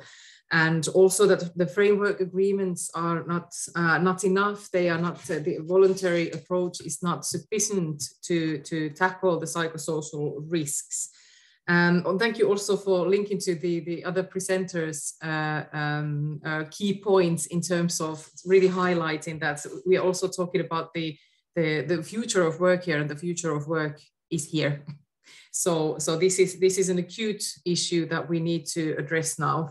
Thank you to all presenters. We can now go to the questions from our audience, and I would like to start with a specific question that taps onto something that I was wondering as well, in terms of we're talking about a topic that is on one hand very kind of, let's say, complex, on the other hand, very straightforward. We see it, we have the data, we have the evidence over the years, but we are also talking about psychosocial risks at the institutional level. We are talking about legislation, and then we are talking about very conceptual level. We're talking what is telework, what are psychosocial risks, and these kind of issues. And to that, we have a very interesting question or reflection from Louis Lerouge, who is asking from the panel that would this context be an opportunity to recognize and kind of redefine workload, and in particular mental workload. Because in addition to, you could replace the monitoring of working time by an assessment of the workload that would then enable employers to guarantee the necessary rest period for employees. So then you wouldn't necessarily adopt anymore the strictly quantitative approach to working time, because that's not really effective anymore today. And in relation to this, you could think about the right to disconnect, could be the right to disconnect from the issues of working time and rest time. So it's not only the, let's say, the traditional approach. So that was a reflection and a question, and I'd like to hear from Nina or who would like to pick up on that question. right now? Yes, please. Yeah, let's do this question first. Yes. Nina, do you mind if I start? It's just a short comment. Okay, so yes, I think it's indeed the perfect moment to do so and to move from a quantitative approach to a qualitative one when in terms of what do we do during the working time.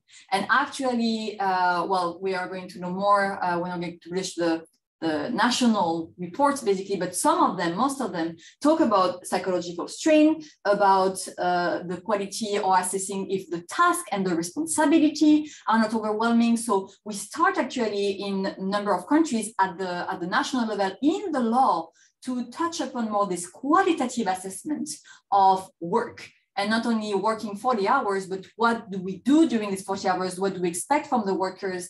And being sure that this doesn't represent actually like a load, I won't say like a psychological load on the workers. So we are going into this direction, and this is in the moment. And I think Nina will agree with this. This is what needs to appear the day we decide, or people decide to dive into the directive on PSR. Yes, thank you. I can only add that it is a bit more complicated than just counting the hours, which I see that is what Luke is also saying, because it's about what you do and the support you get when you do it. How difficult is the task? How much do you have to concentrate? How much support do you have? Do you have the control over the workload? So the sort of the old job demand model is of course really important also. So I totally agree that we need to move away from that, and that also makes the assessment more difficult.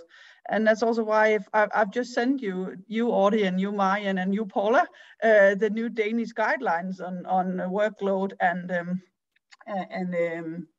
what you call workload and time pressure. That's what it's called in Danish. I'm sorry it's in Danish, but it kind of shows also how difficult this assessment is and how many things that you have to take into consideration. You can't just say if you worked 45 hours, then it's a problem, because it's not necessarily a problem. You can work 20 hours and then you have a problem. So yeah, so I guess I think that's really true. We need to, it's complicated and it has to be complicated. Thank you, Nina and Aud. I have another question from the audience. Ana Ribeiro Costa is asking, I think this is for Aud. She's asking that another interesting information would be to know whether the reporting procedures exist, let's say, spontaneously because of collective bargaining, or because the law demands some kind of reporting of the procedures, such as there is a code of conduct, which, for example, is the case in the Portuguese law. Would you or have reflection on this one and this kind of information or data? Well, good evening, Anna.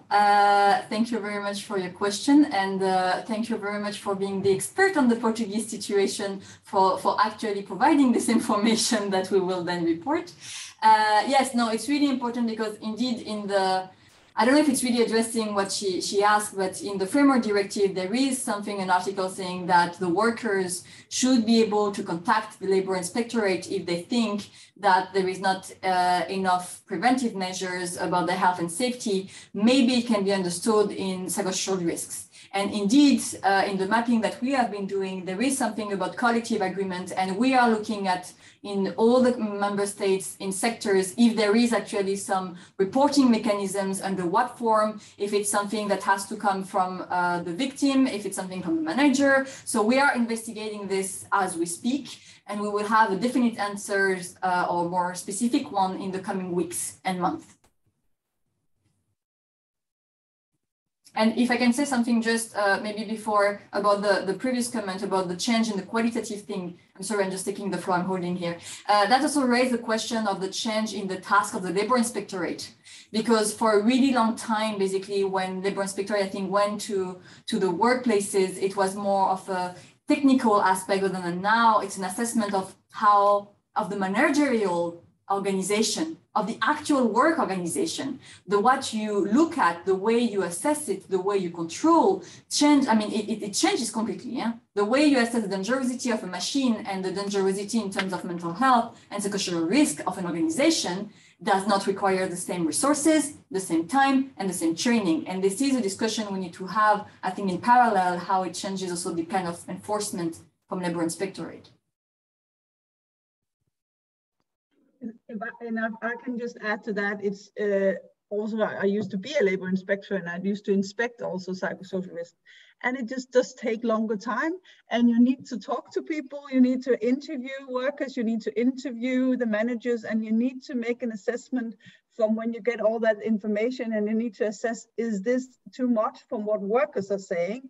And that in itself can be difficult because you will be met with, this is subjective, this is not objective knowledge, we can't quantify it.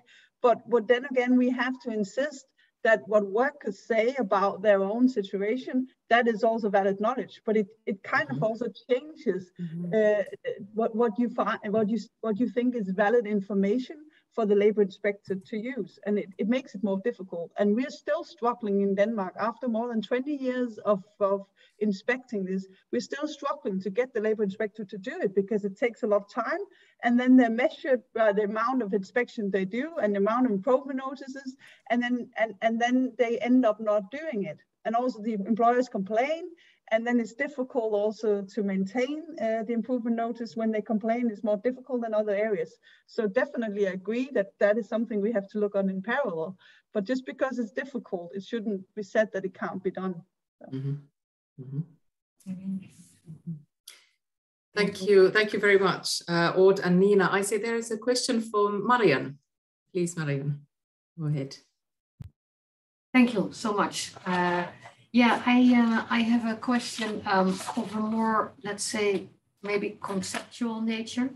And it refers to Nina's presentation and the slide that listed the pros and cons of telework.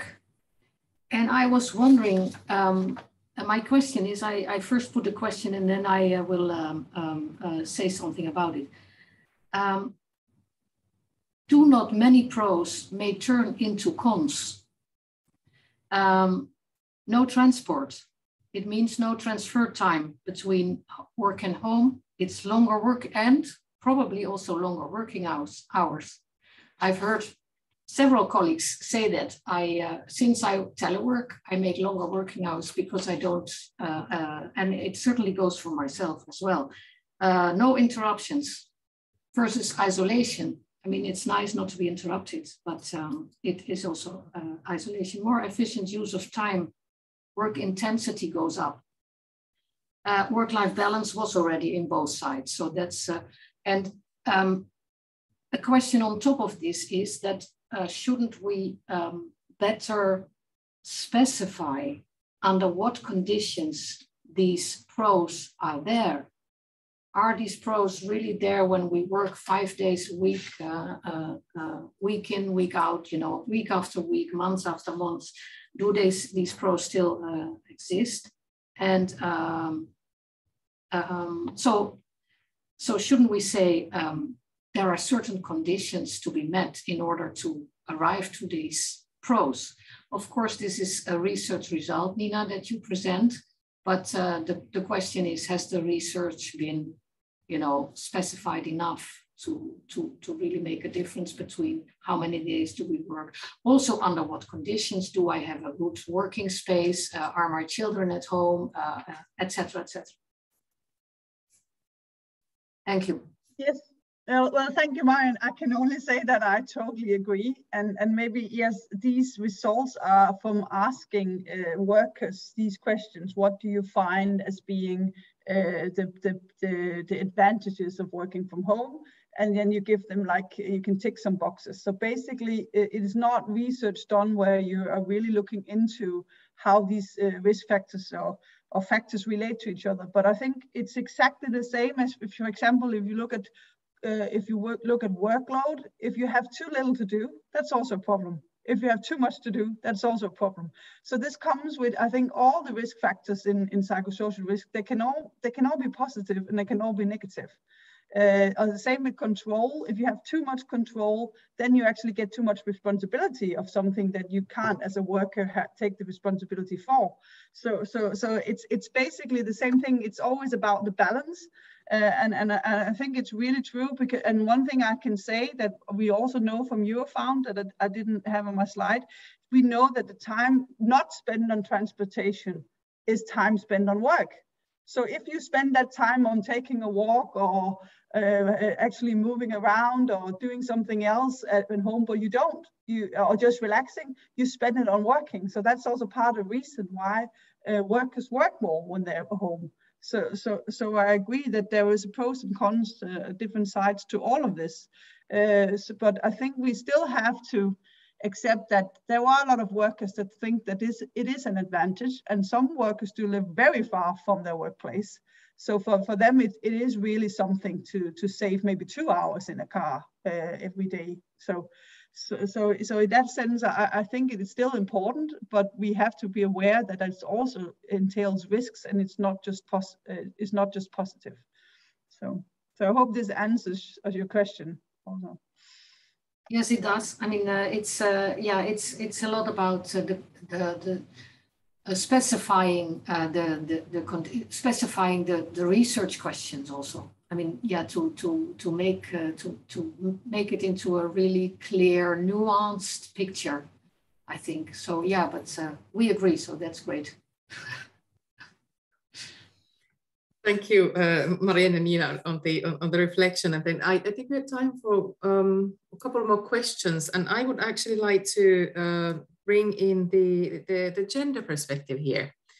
And in terms of psychosocial risks, we know when we saw the data from ORD that these concern all the sectors. But we do have some sectors that are where the workers are more exposed to these risks. And we're talking about health and care sector, for example, service sector, education, retail, many of the sectors where majority of the workforce are women. And it has been occupational safety and health legislation, especially at the EU level, has been, let's say, criticized to being sometimes very gender blind. It can address these quantitative safety measures that are easily measurable, but struggles, as we just heard, to address, let's say, psychosocial risks that are more complicated and require more work, like Nina just described, what you need to do as a labor inspector when you go to a workplace, and therefore they are not always addressed. So therefore, I would like to ask from Blandine from the Gender Equality Institute that what are the tools that you for example, can provide the European Commission with and the European community in terms of addressing gender in legislative processes and in policy making? Would you have some reflection for us on that? So first of all, there is a very, very strong, it's important to remember that female dominated professions, you mentioned the healthcare sector, for example, even though a majority of women work there, they are still extremely, women don't have access to decision-making positions. And we've seen this in the pandemic very, very much, that even though they constitute most of the workers, they are really sidelined when it comes to making the decisions, shaping the organization of the work, shaping the policies. So this is also one big direction to really try to break a bit the glass ceiling and to promote more gender balance when it comes to the governance of the sector.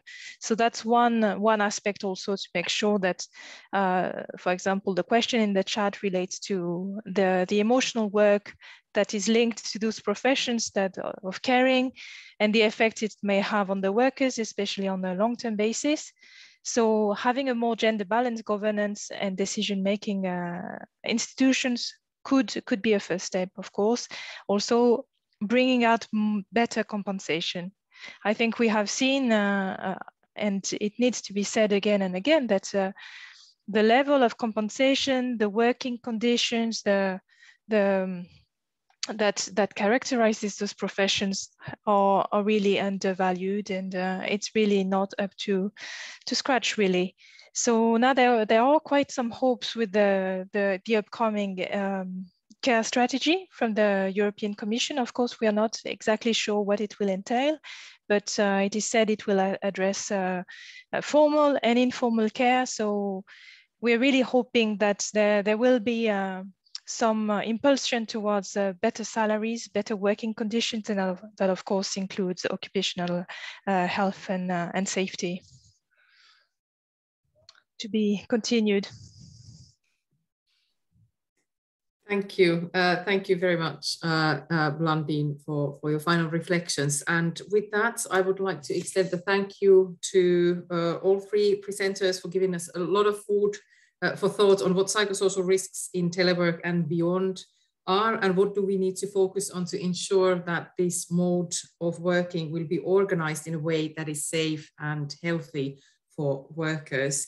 With that, I am closing the, Marianne, do you want to give closing remarks, or are we just done? Oh, it's just for you, the closing remarks. Okay, very good. Yes, so it is 5 o'clock Brussels time now, and the conference is now finishing for today, but we look forward to welcoming you back at 9:30 Central European time tomorrow morning, when we continue the discussion on the annual Occupational Safety and Health Conference. Thank you very much to everyone, and have a good evening. Thank you. Bye. Bye. Bye. See you tomorrow.